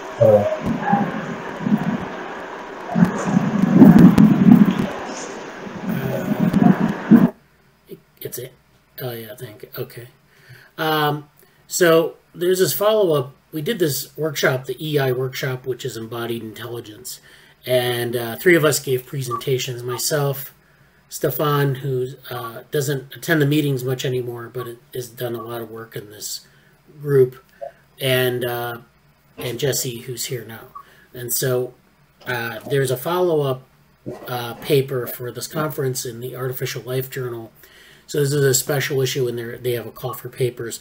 And so I'm going to be submitting this paper on behalf of all of 5 people who have been in the lab either now or in the past. So Stefan Dvoretsky, Zi Gong, Ankit Gupta, Jesse Parent, and myself. And we actually started this meeting series with the 5 of us working on this thing with Braitenberg Vehicles. So, you know, we're interested in this developmental version of Braitenberg Vehicles, where, you know, you grow the Braitenberg vehicle from the simplest possible implementation to a more complex vehicle, and then observe the behavior. And there are a lot of issues associated with that. This paper is sort of laying this out. We had a couple of approaches that we put together that sort of define this developmental approach to Braitenberg vehicles.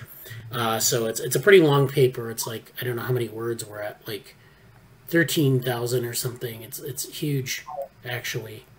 It's only about 10,500, but it's it's pretty long for a paper like this, and so it's a little bit unconventional, the approach. You know, from this paper, we have at least 2, if not 3, open source repositories. So these, you know, Ankit and Stefan and Z all created their own models, and they're different versions. So like Stefan focused on genetic algorithms, using those to model the development of a agent.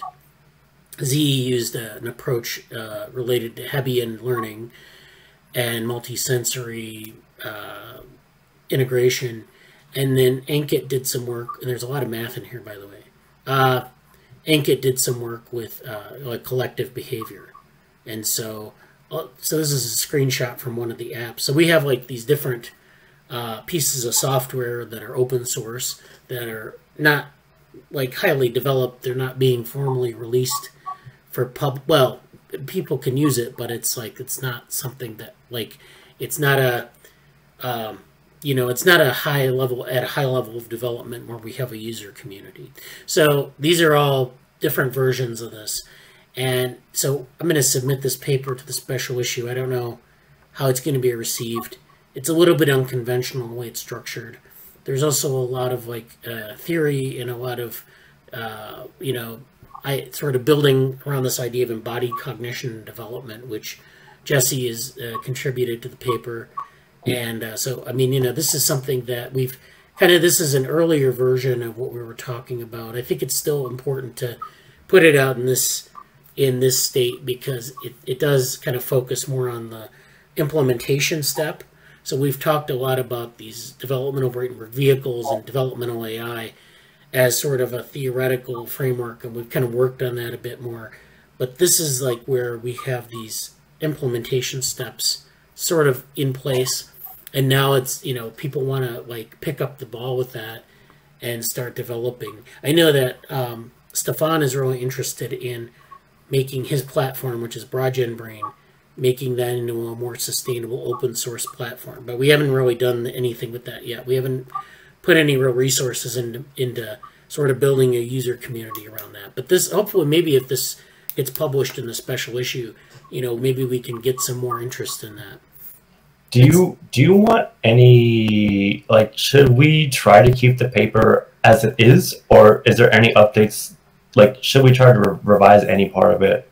Because I don't know if I should invest trying to like update it, or just as it is, that's what we have written, and use that one. I think, well, the deadline is like next Friday, so I think we'll just submit it as is.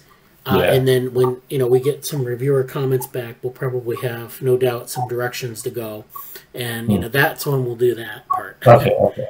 So, yeah. All right, that's kind of what I was thinking, but I wanted to make sure, like, because I know, especially this week, I'm going to be focused on the metacognition stuff, and I just wanted to say, like, I know I saw the email earlier this week about that. I'm like, okay, should there be any, you know, should we do anything now or wait until that period? So I think that makes sense. Yeah.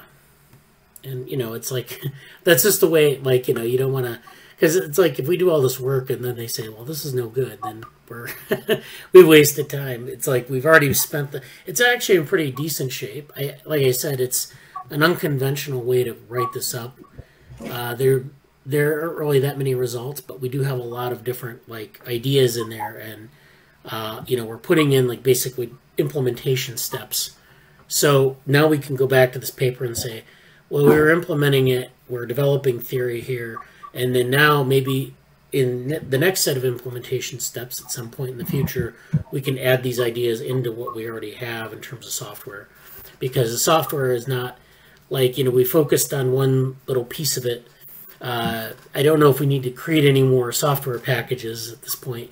We just need to maybe augment what we have, or, you know, well, we can figure that out. So all that is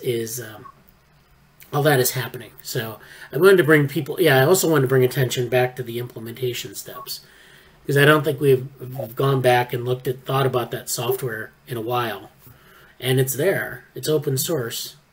So if people want to play around with it or explore it in any way, that's something that we haven't done in a while. So that's that. Now, Could I ask you a bit about like how did you use the genetic algorithms in your paper? well, yeah. So we set up the way it worked was that you had this Braitenberg vehicle. So you had this embodied agent that has a nervous system, and the nervous system is usually a mapping from sensor to effector. And the idea is you're adding in neurons and connections over developmental time. So, you know, we're like having the agent behave in an environment. We have this genetic algorithm running, generating different topologies. And the topologies range from very simple, like a sensor effector direct mapping, to something much more complex. And you hit a complexity wall because, you know, you can't get huge nervous systems. You can't get huge connections. You can get something on the order of, I think, 20 nodes. And so, you know, and then the idea would be the genetic algorithm would generate these and evaluate them in terms of their behavioral fitness. So is it moving in the environment? Okay.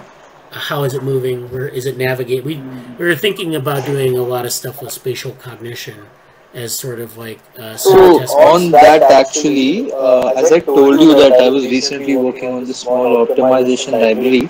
In that, what I did or what I'm doing is that I recently discovered a new method. Like I didn't find any paper, but I only found a blog related to it. So I kind of implemented to see how it really works on the benchmarks and stuff.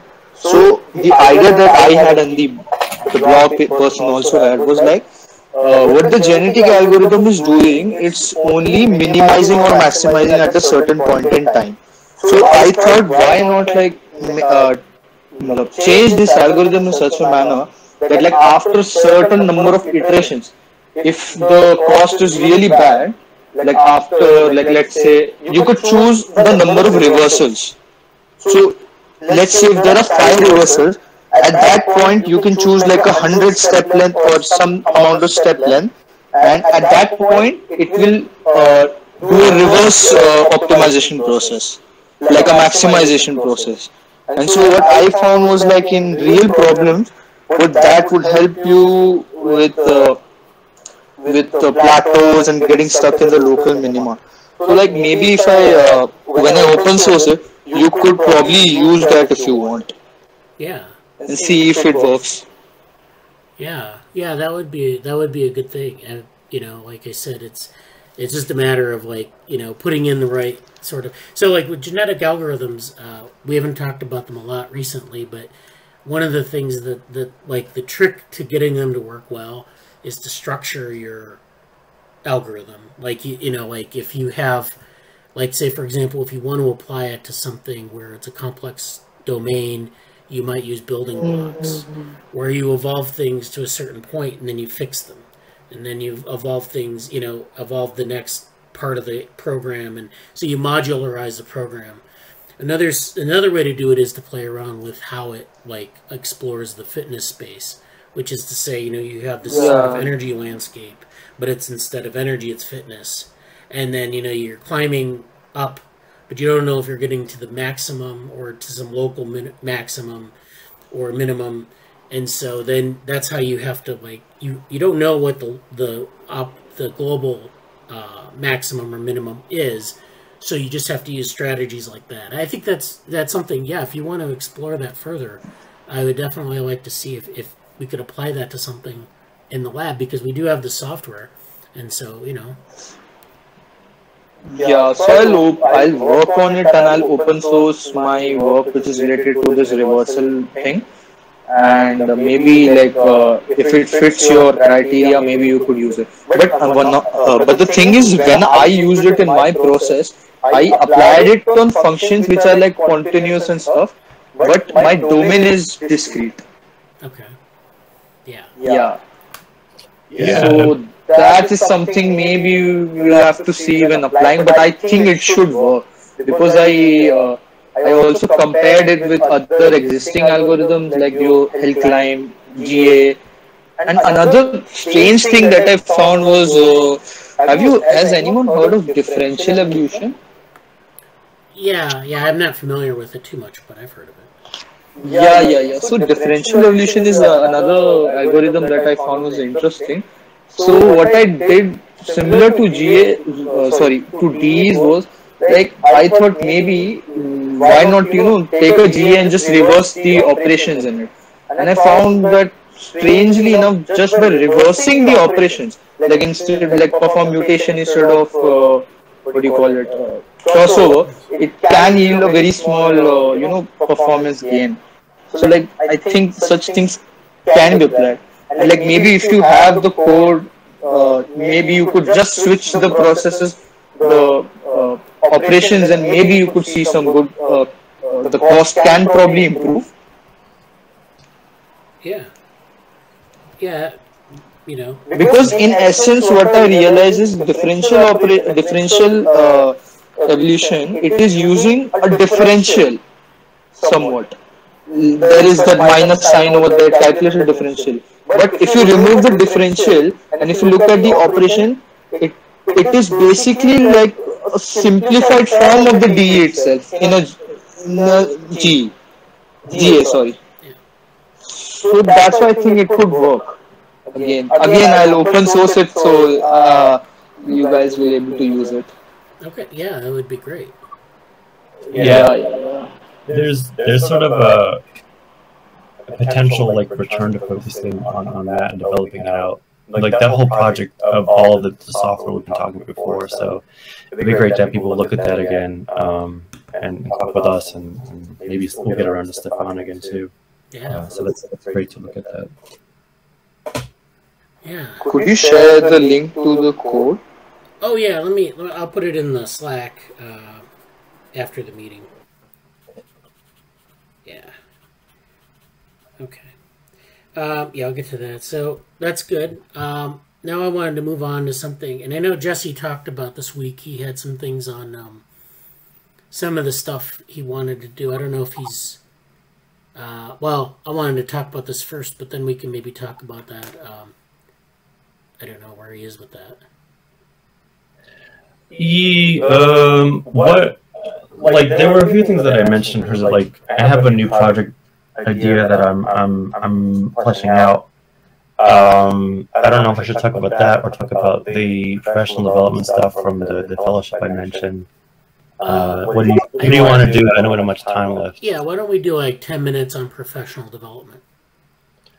Okay. I'll share this really quickly because I have this prepared. So for those who don't know, I'm in a fellowship program that's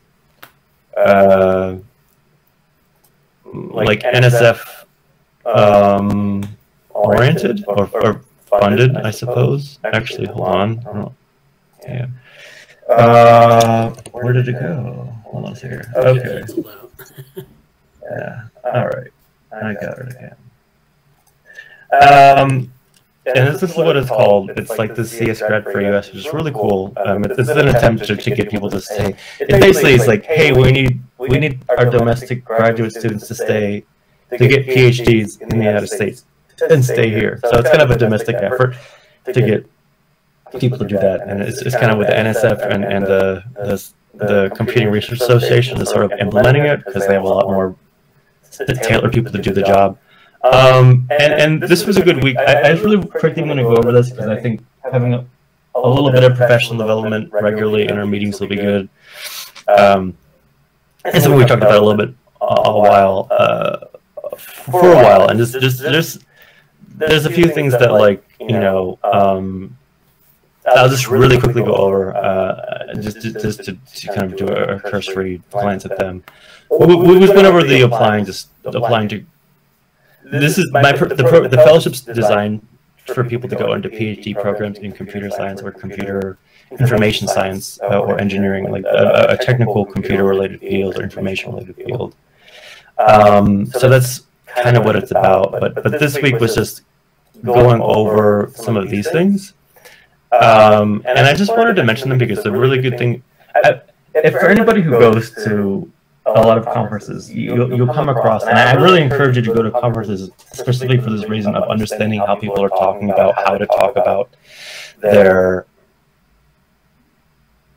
how people are discussing what to talk about in their applications, whether it's grants, fellowships, applications, jobs. Like it's really good to understand and kind of stay current on how people are talking about things. And why I wanted to mention this set of stuff is because it was a nice supplement to other things that I've been a part of. Let's say, there we go. This is a little better. Actually, I don't like that. One of the most confusing things is that they focus a lot on this resume concept, and it was kind of weird because I actually met with my advisor yesterday. I get assigned a mentor in the process, which is really cool. And we were kind of like, this resume thing is a little bit strange because I think more in terms of a CV, and I think maybe they did resume because they thought people might not have a lot of research experience, and I'm kind of a little bit of an odd duck in that I have a lot of research experience compared to other people in the fellowship. But okay, this is all typical stuff. But what I wanted to kind of, focus on were just these sort of, there's sort of like a few main points that they're looking at when you're applying to stuff, and this was sort of like. This was good to keep in mind. So, what are the basic fundamentals? In this case, for whatever degree, like you can generalize a lot of this, but what are the basic fundamentals that you should know and have? And in this case, I have a few courses in these things. I don't have a pure CS grad degree. I have an informatics degree. So what I took away from this in my sense is like, yeah, I should maybe brush up on these things or have a portfolio where I'm demonstrating some knowledge about some of these specific things or talking about them somewhere. Because I think that's something that, as someone who doesn't have a pure CS background, would be important for me to do. But general, what are the basics? And again, going quickly through this stuff, we did these exercises in there which were a little bit like reflective, stuff like that. We're not going to do that today, unfortunately. But what are grad schools looking for? Have you worked on projects? Everyone here, this is why I encourage so many things in the lab, and eventually getting to a place where you feel comfortable leading some project and doing some independent work.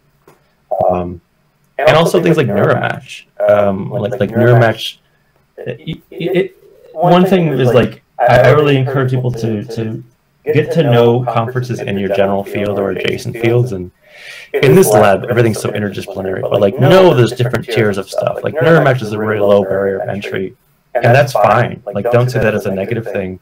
See that as an opportunity to get your feet wet in something, and then you can use that experience to build on it and do other places. And it's really important for that. Like, research is like, yes, but like, how are you doing it? I think it's a great thing to show, and yeah. And this is like, are you creative? But more so like, are you showing an ability to engage a topic, address potential outcomes, and choose ones, and flesh that out? Whether it's technical or theory or conceptual, like having ways of showing that is significant. And this is a good point that they made there. Are you self-motivated, hardworking, and persistent? Especially for PhD programs, as people who you're looking at that, it's kind of like you have an advisor, but you're becoming the director. You're the captain of the ship ultimately. So, are you good at that? Do you have evidence you can do that? Are you interested in doing that? Because that's a pretty big commitment. It's something that I'm actually dealing with myself again now as someone who has been doing a lot of adjacent work, but it's been a little bit of a it's a serious commitment for the several years you're doing the PhD, but also a serious commitment in terms of the outcome. Like, do you want to have a life vested in that? And we're looking to see evidence of that for sure. I think this is the last one here, but this is again this is a major boon for our lab. Showing that you can do independent and collaborative work is great, because there's elements where you have to kind of show your own leadership, and it's just you, and be in the spotlight and say, yes, make or break, sink or swim, I did this. for myself and for this project, and I contributed this and I sorted out all these things, and that's great. But then also being able to deal with other people to show leadership of a project, to show collaboration. And I think this is really a major, this is a great thing about our lab in specific. We have so many opportunities to show everything here, really, but especially this.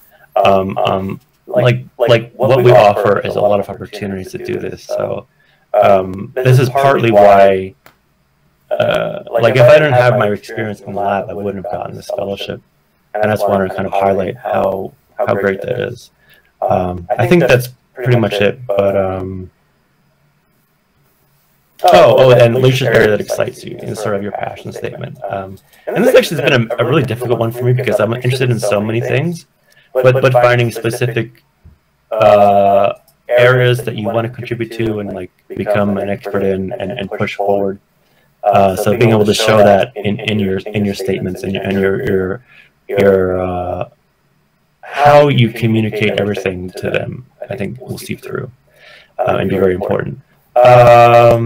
Yeah, and this is other basic stuff, but I'll keep it at that. That was pretty much a really quick overview. So, yep, that's what that is. Whoops. Yeah, I can't seem to get back to my screen to close out of it. Okay. Just, there we go. There we go. Great. Okay. Well, thank you for that. One point about that is that there's a difference kind of in the U.S. anyways between a CV and a resume. And in England, of course, they call everything a CV.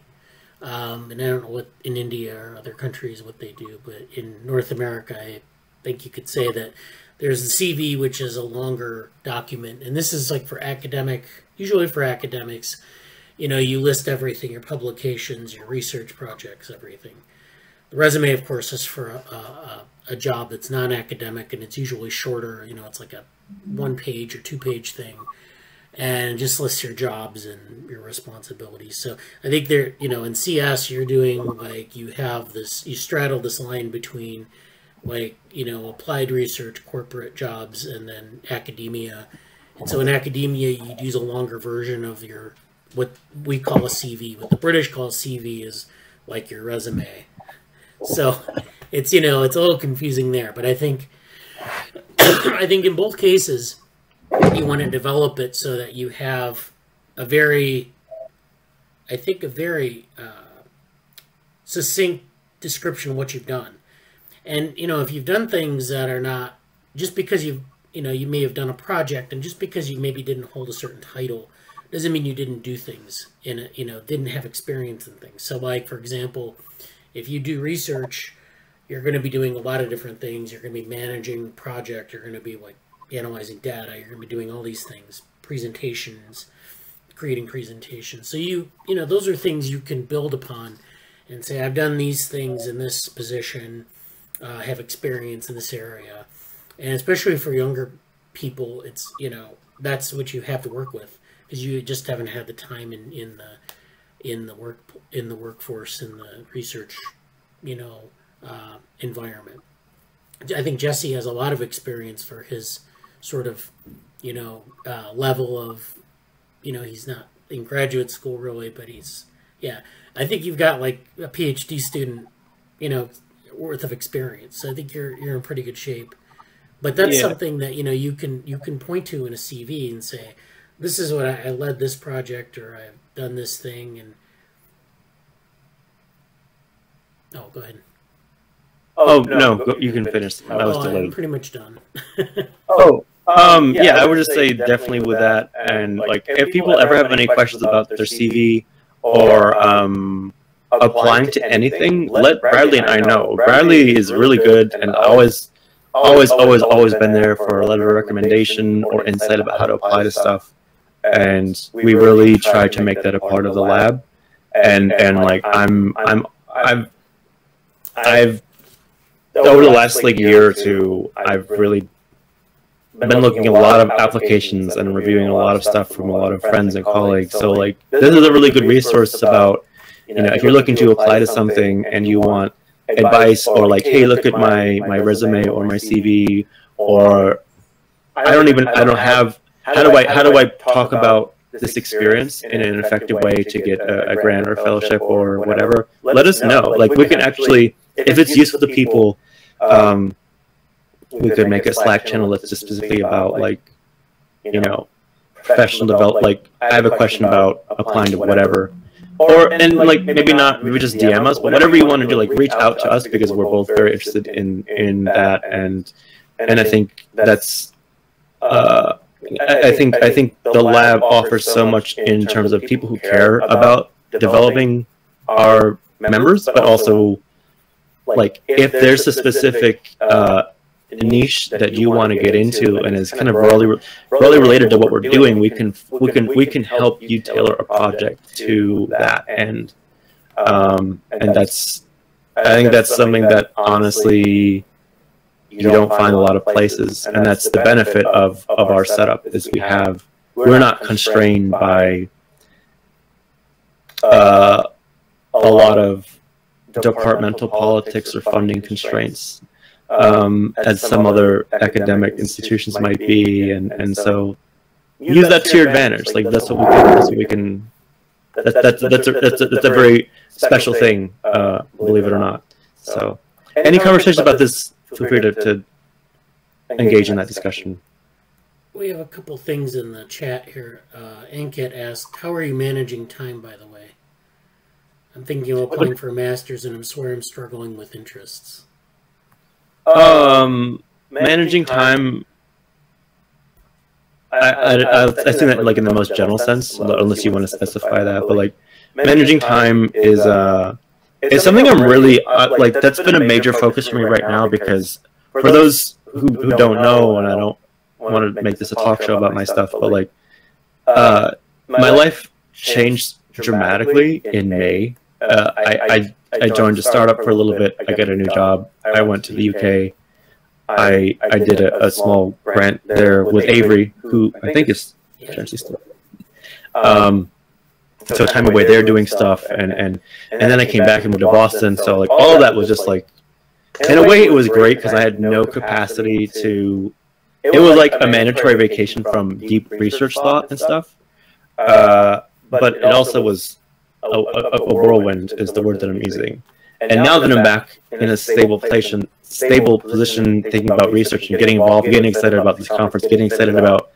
I'm not have time to go into my big research plan, because I know what other things we want to do. But, like, it's tough, because especially if you're working, which I am. I have jobs, and, like, having a routine that works for you is important. And it's like, some people are like, oh, I gotta wake up really early. Some people are, there's a lot of individualization, but just finding. I'm moving more and more towards trying to just block out, almost in the Cal Newport sense that Avery talks about, like, allowing yourself to have deep flow states, and just blocking out time and saying, for this time period, I'm going to work on lab stuff. I'm going to work on my applications or whatever. Like, this is very standard advice, but, like, I'd be happy to talk more personally about what it means to you. But, like, it's definitely, if you want to go down a specific path that involves creativity and research, whether it's writing or arts or whatever, like, you kind of have to give yourself time to go into these really important states. And, like, I find that my quality of output and actual progress in anything is dependent to that. And, like, yeah, you can fudge stuff at the last minute, and a lot of academics work by deadline, and that's just how it is. But, like, as much as Bradley's been really good about this, because Bradley's tries to kind of stay ahead of the curve, and I'm still learning how to give space so I don't get deadline crunched. So that's a major thing for me, and all is a process. So yeah. Ankit said, I found I need more deep flow states. I think everyone does. I think that's it's like there's a whole conversation to have, and, like, with I know Angela's really aware of this, about, like, distractions and being able to focus and getting your sleep, and how that affects everything you can do. And I've had terrible sleep for a long time, but especially recently. So I'm working on that. It's like I kind of actually liken what because I'm very seriously trying to get into a PhD program and do that as a life. It's almost as though, sometimes almost as though you try to sleep, but no, that idea comes at night, and then you cannot sleep. Yeah. And you end up working all night. Yeah. Scared that it might go away. And it's like I try to take notes or like voice messages sometimes, but sometimes you do it anyway. So that's a tough thing for sure.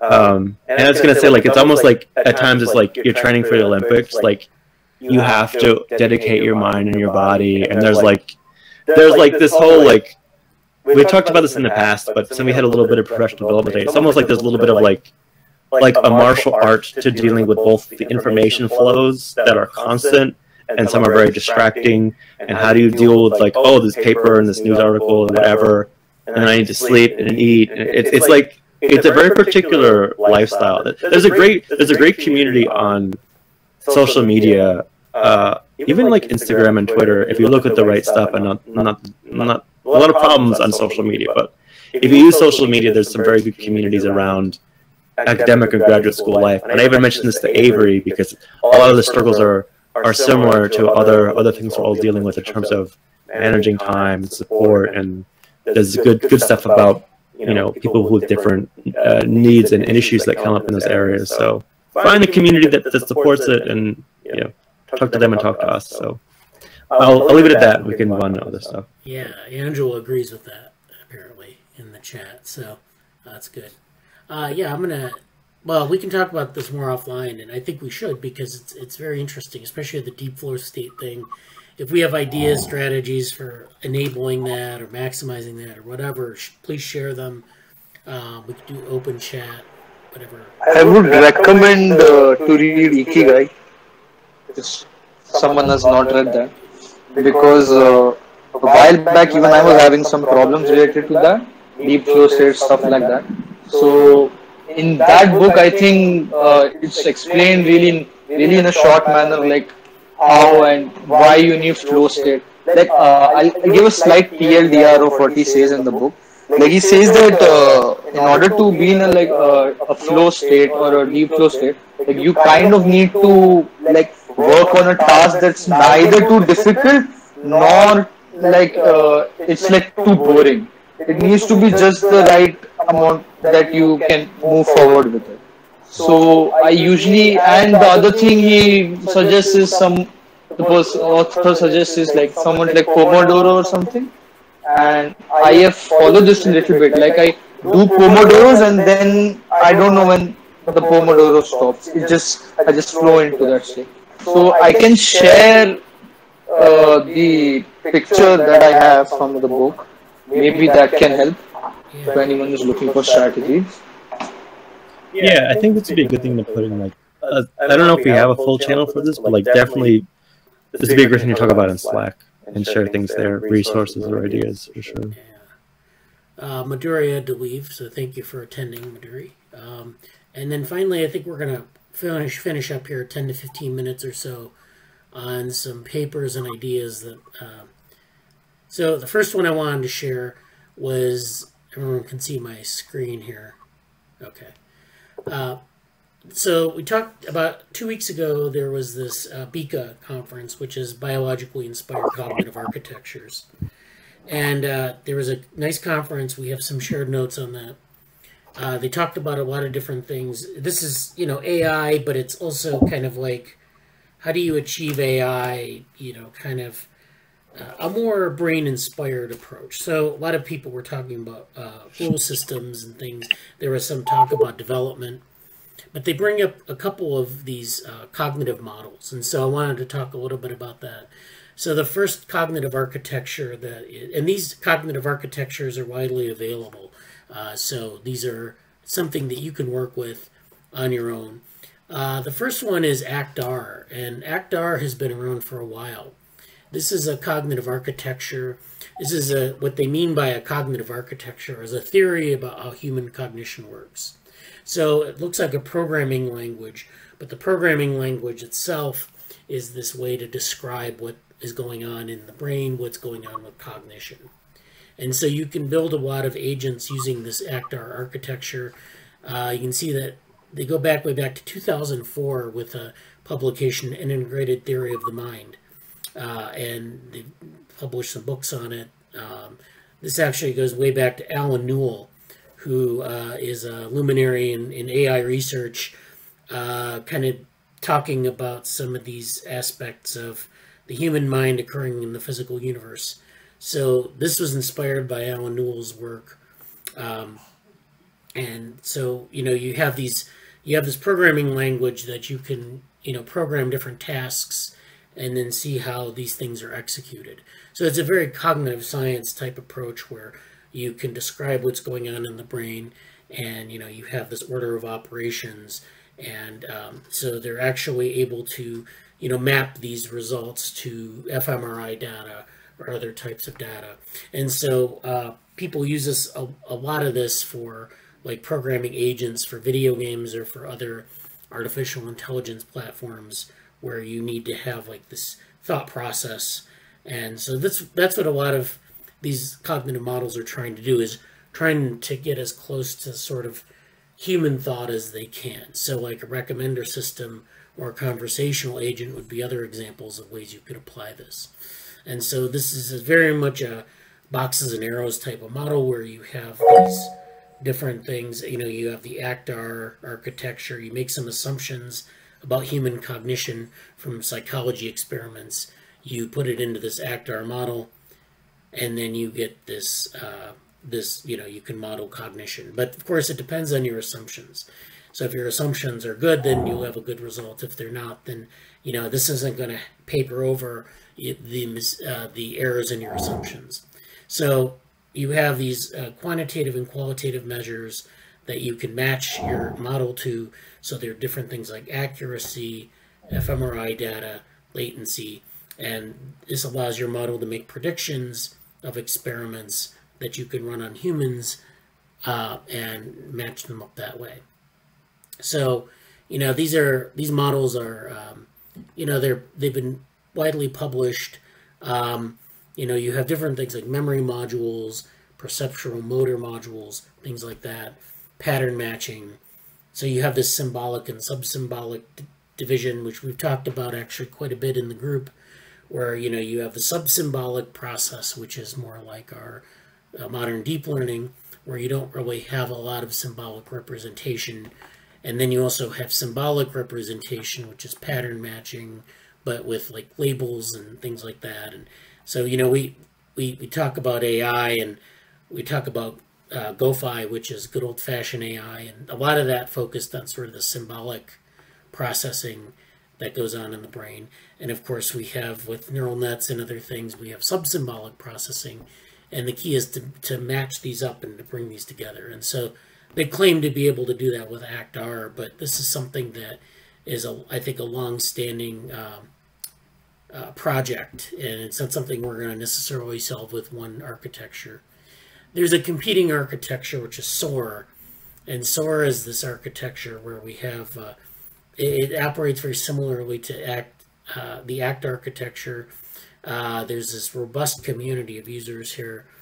I'm trying to find a good example of SOAR, but it's basically a similar type of thing where you have this model of cognition. You run your specific application through the architecture, and it outputs a lot of these behaviors. And so you can see there are a lot of different publications that have come out of this. This is John Laird, who is one of the founders of this architecture. You can see John Laird is in the publications a lot. So this is, like, again, modeling human cognition in different ways and then coming out with some results. This is a standard model for the mind towards a common computational framework across artificial intelligence, cognitive science, neuroscience, and robotics.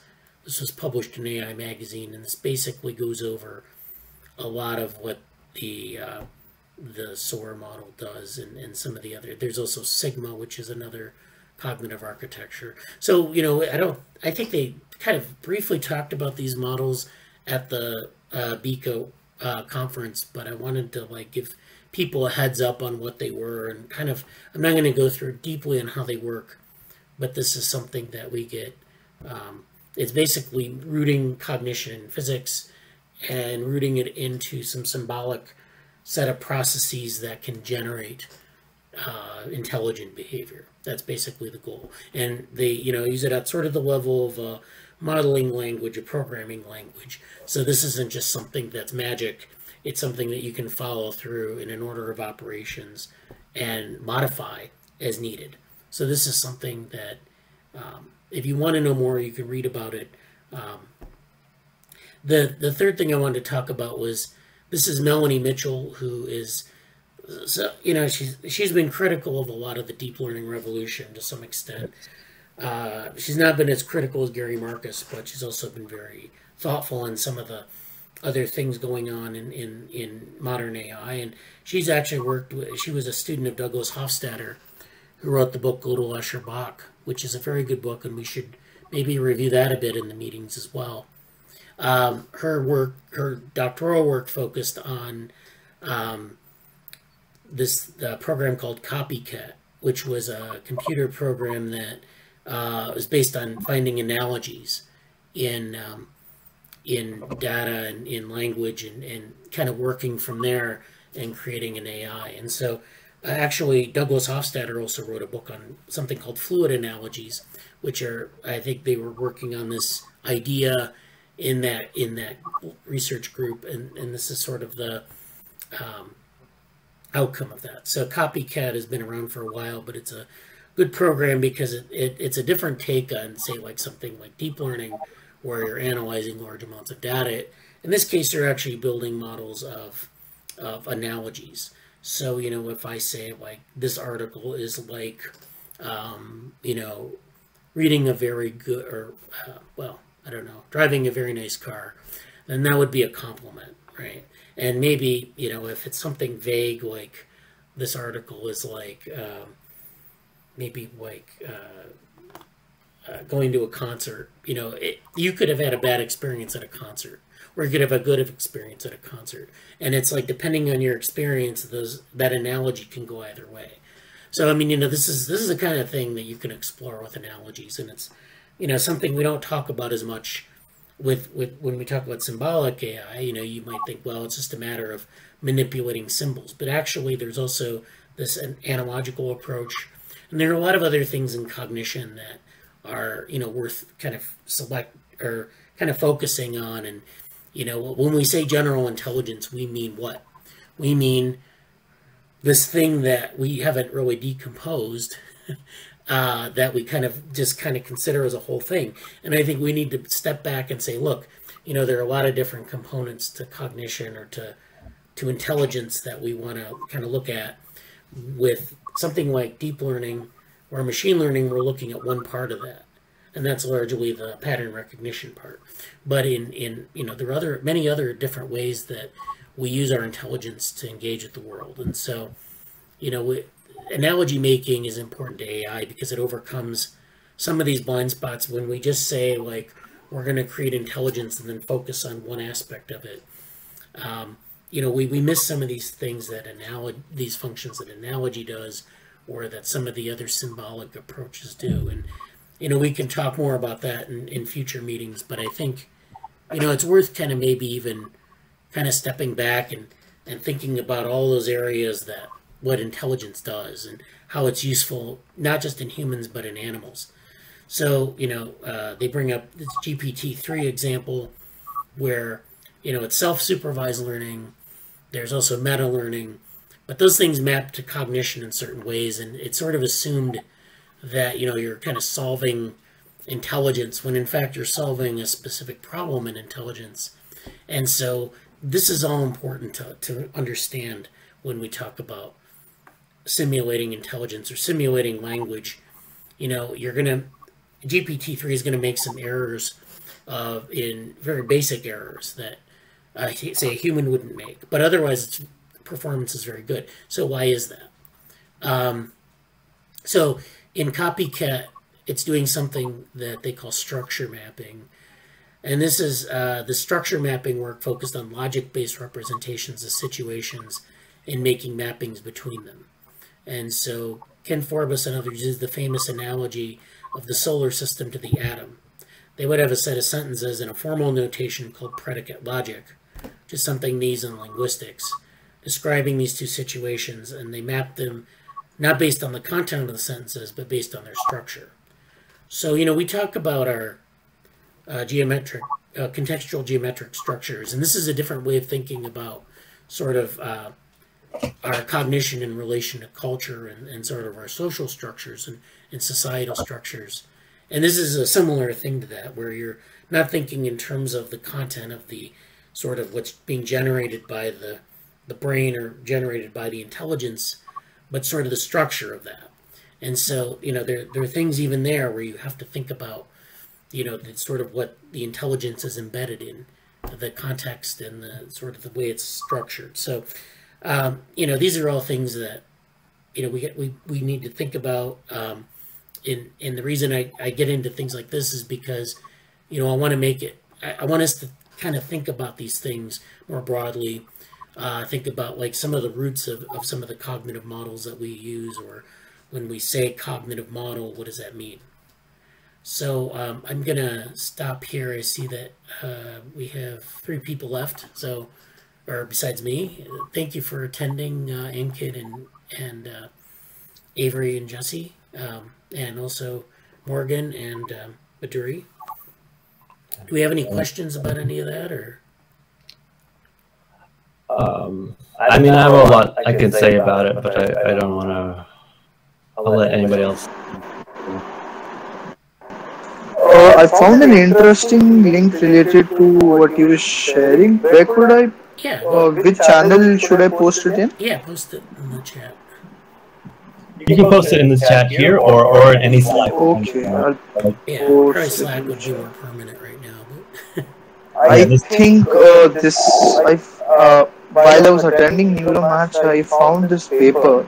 It's by Coding. It's a paper where he's trying to solve MNIST or like machine learning tasks by instead of using like deep learning, he's creating neurons, simulate like how do I say this? I'm not really finding the correct term, but he kind of programmed a neuron and different types of neurons and uses it in a tree structure, something like that. And with that, he's trying to solve these machine learning tasks. So this is, I think, a little bit similar to symbolic, non-symbolic AI you were talking about, cognitive structures. Yeah, this is like dendritic computing, and that's another area that, so the dendritic computer, or dendritic computing is like basically taking a neural network and saying, we're not going to focus so much on the cell and on the connection, the synaptic connection, which is what they're trying to simulate. But we're going to focus on the dendrite, which is, integrating incoming information and, computing on that. So there's a whole literature on this where people have looked at this part of the brain and this part of the function of the nervous system. And so it's really interesting. We can talk about that another week, but this is, so there are a lot of different parts of the complexity here that we want to get at. And, like obviously cognition is one, different parts of intelligence is another, culture is another, and then, even like in the brain, what are we simulating in the brain? Are we simulating a connection between neurons? Are we simulating dendritic summation where you have multiple sources coming into a cell from all different neurons coming together? What do we actually want to look at? And so I think this is a cool paper. I don't think I've seen this before. And he's using an MNIST benchmark. So this is good stuff. We'll have to talk about that maybe next week. Yeah, could you post the link to the folder in the Slack probably? Yeah, I'll post the stuff in the Slack. Actually, yeah. So I put that article in the bio. I put Ankit's article in the bio channel already. Okay. So that's there. I have a lot of. We don't have time today, but I'm working on a a project in a vision that kind of maps out.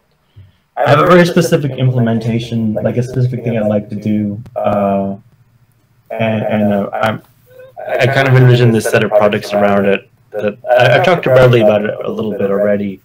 What I would add, I'm going to kind of just speak to that really quickly, just to say to Bradley. I came up a little bit with my talk with the mentor yesterday, and I want to ask them a little bit more because they mentioned, it's funny because they mentioned not as a response to what I said, but in an adjacent context of, they also mentioned robotics, and they also mentioned some like VR, AR stuff that's kind of adjacent to it. So I feel like things are converging here, and as far as my project, it's going to be interesting because I don't know. I could see myself in a computer science, like there's three general applications, like the two things I just mentioned, and then also kind of related to my original effective computing work where I was like doing video segmentation, like segmenting different parts of like the discussions between the different players in the game or the community or whatever. So there's sort of like a computer vision aspect, and then the robotics and the VR thing in a ways to do it. And so outside of that, and you actually anticipated this in some of your readings, which you do often, and I appreciate that. I want to look at ways of cognitive modeling stuff, but also like I'm on a quest to look at how we're representing representations in general. What are we doing computationally that involves representations of other entities? I think that's a sort of a starting point for me because there's a lot of different ways to feed into that through social robotics, through VR, AR, and other AI stuff. So it's like I want to start looking at like representations of other entities, and like there's like one of the articles I mentioned before is like social intelligence or social AI or something. And this is all very brief notes, and we'll talk about it later. But do you mean like the social network theory, something like to that? No, but so because when you're talking about representations and different ways to represent, what I'm looking into right now is related to like social network analysis and stuff, and that basically you can use graphs to represent different entities. So like maybe you could look into that. And recently there has been a lot of work related to that. Like people have started using graph machine learning and stuff like that. Yeah. Like graph CNN. So I think that like maybe that would be good if you want to look into it. Yeah. I will. Yeah. Thank you. Yeah, we actually were talking about this in the DevoWorm group, which is on Mondays, and so I might get some crossover materials and put it in the chat for that. Yeah. So I mean, yeah, I'm glad that you found that useful. I just wanted to go through a lot of those topics, mainly because we hadn't really hit on them directly, and I wanted to make sure that we covered that. But that's good, Jesse, that you're building. And like I said in the Slack, this is like, you know, what they call horizontal integration. So like we have these projects that we're building up, and then, you know, there are things that we can do across projects. So, you know, you're thinking about things like VR or robotics or something. And then even if you have a specific project where you want to do some research, you know, that crosses, some of the implementation crosses projects, but also some of that work will cross projects too. Not every project, but like, you know, you can think of the projects, the conceptual stuff as being sort of vertical, and then the implementations and different things like that are horizontal. So, you know, it's right. So, well, thank you for meeting, and I think we'll wrap up now. And if we have any other discussions, we can do it in the Slack or next week. So, have a good week. It was great to see you.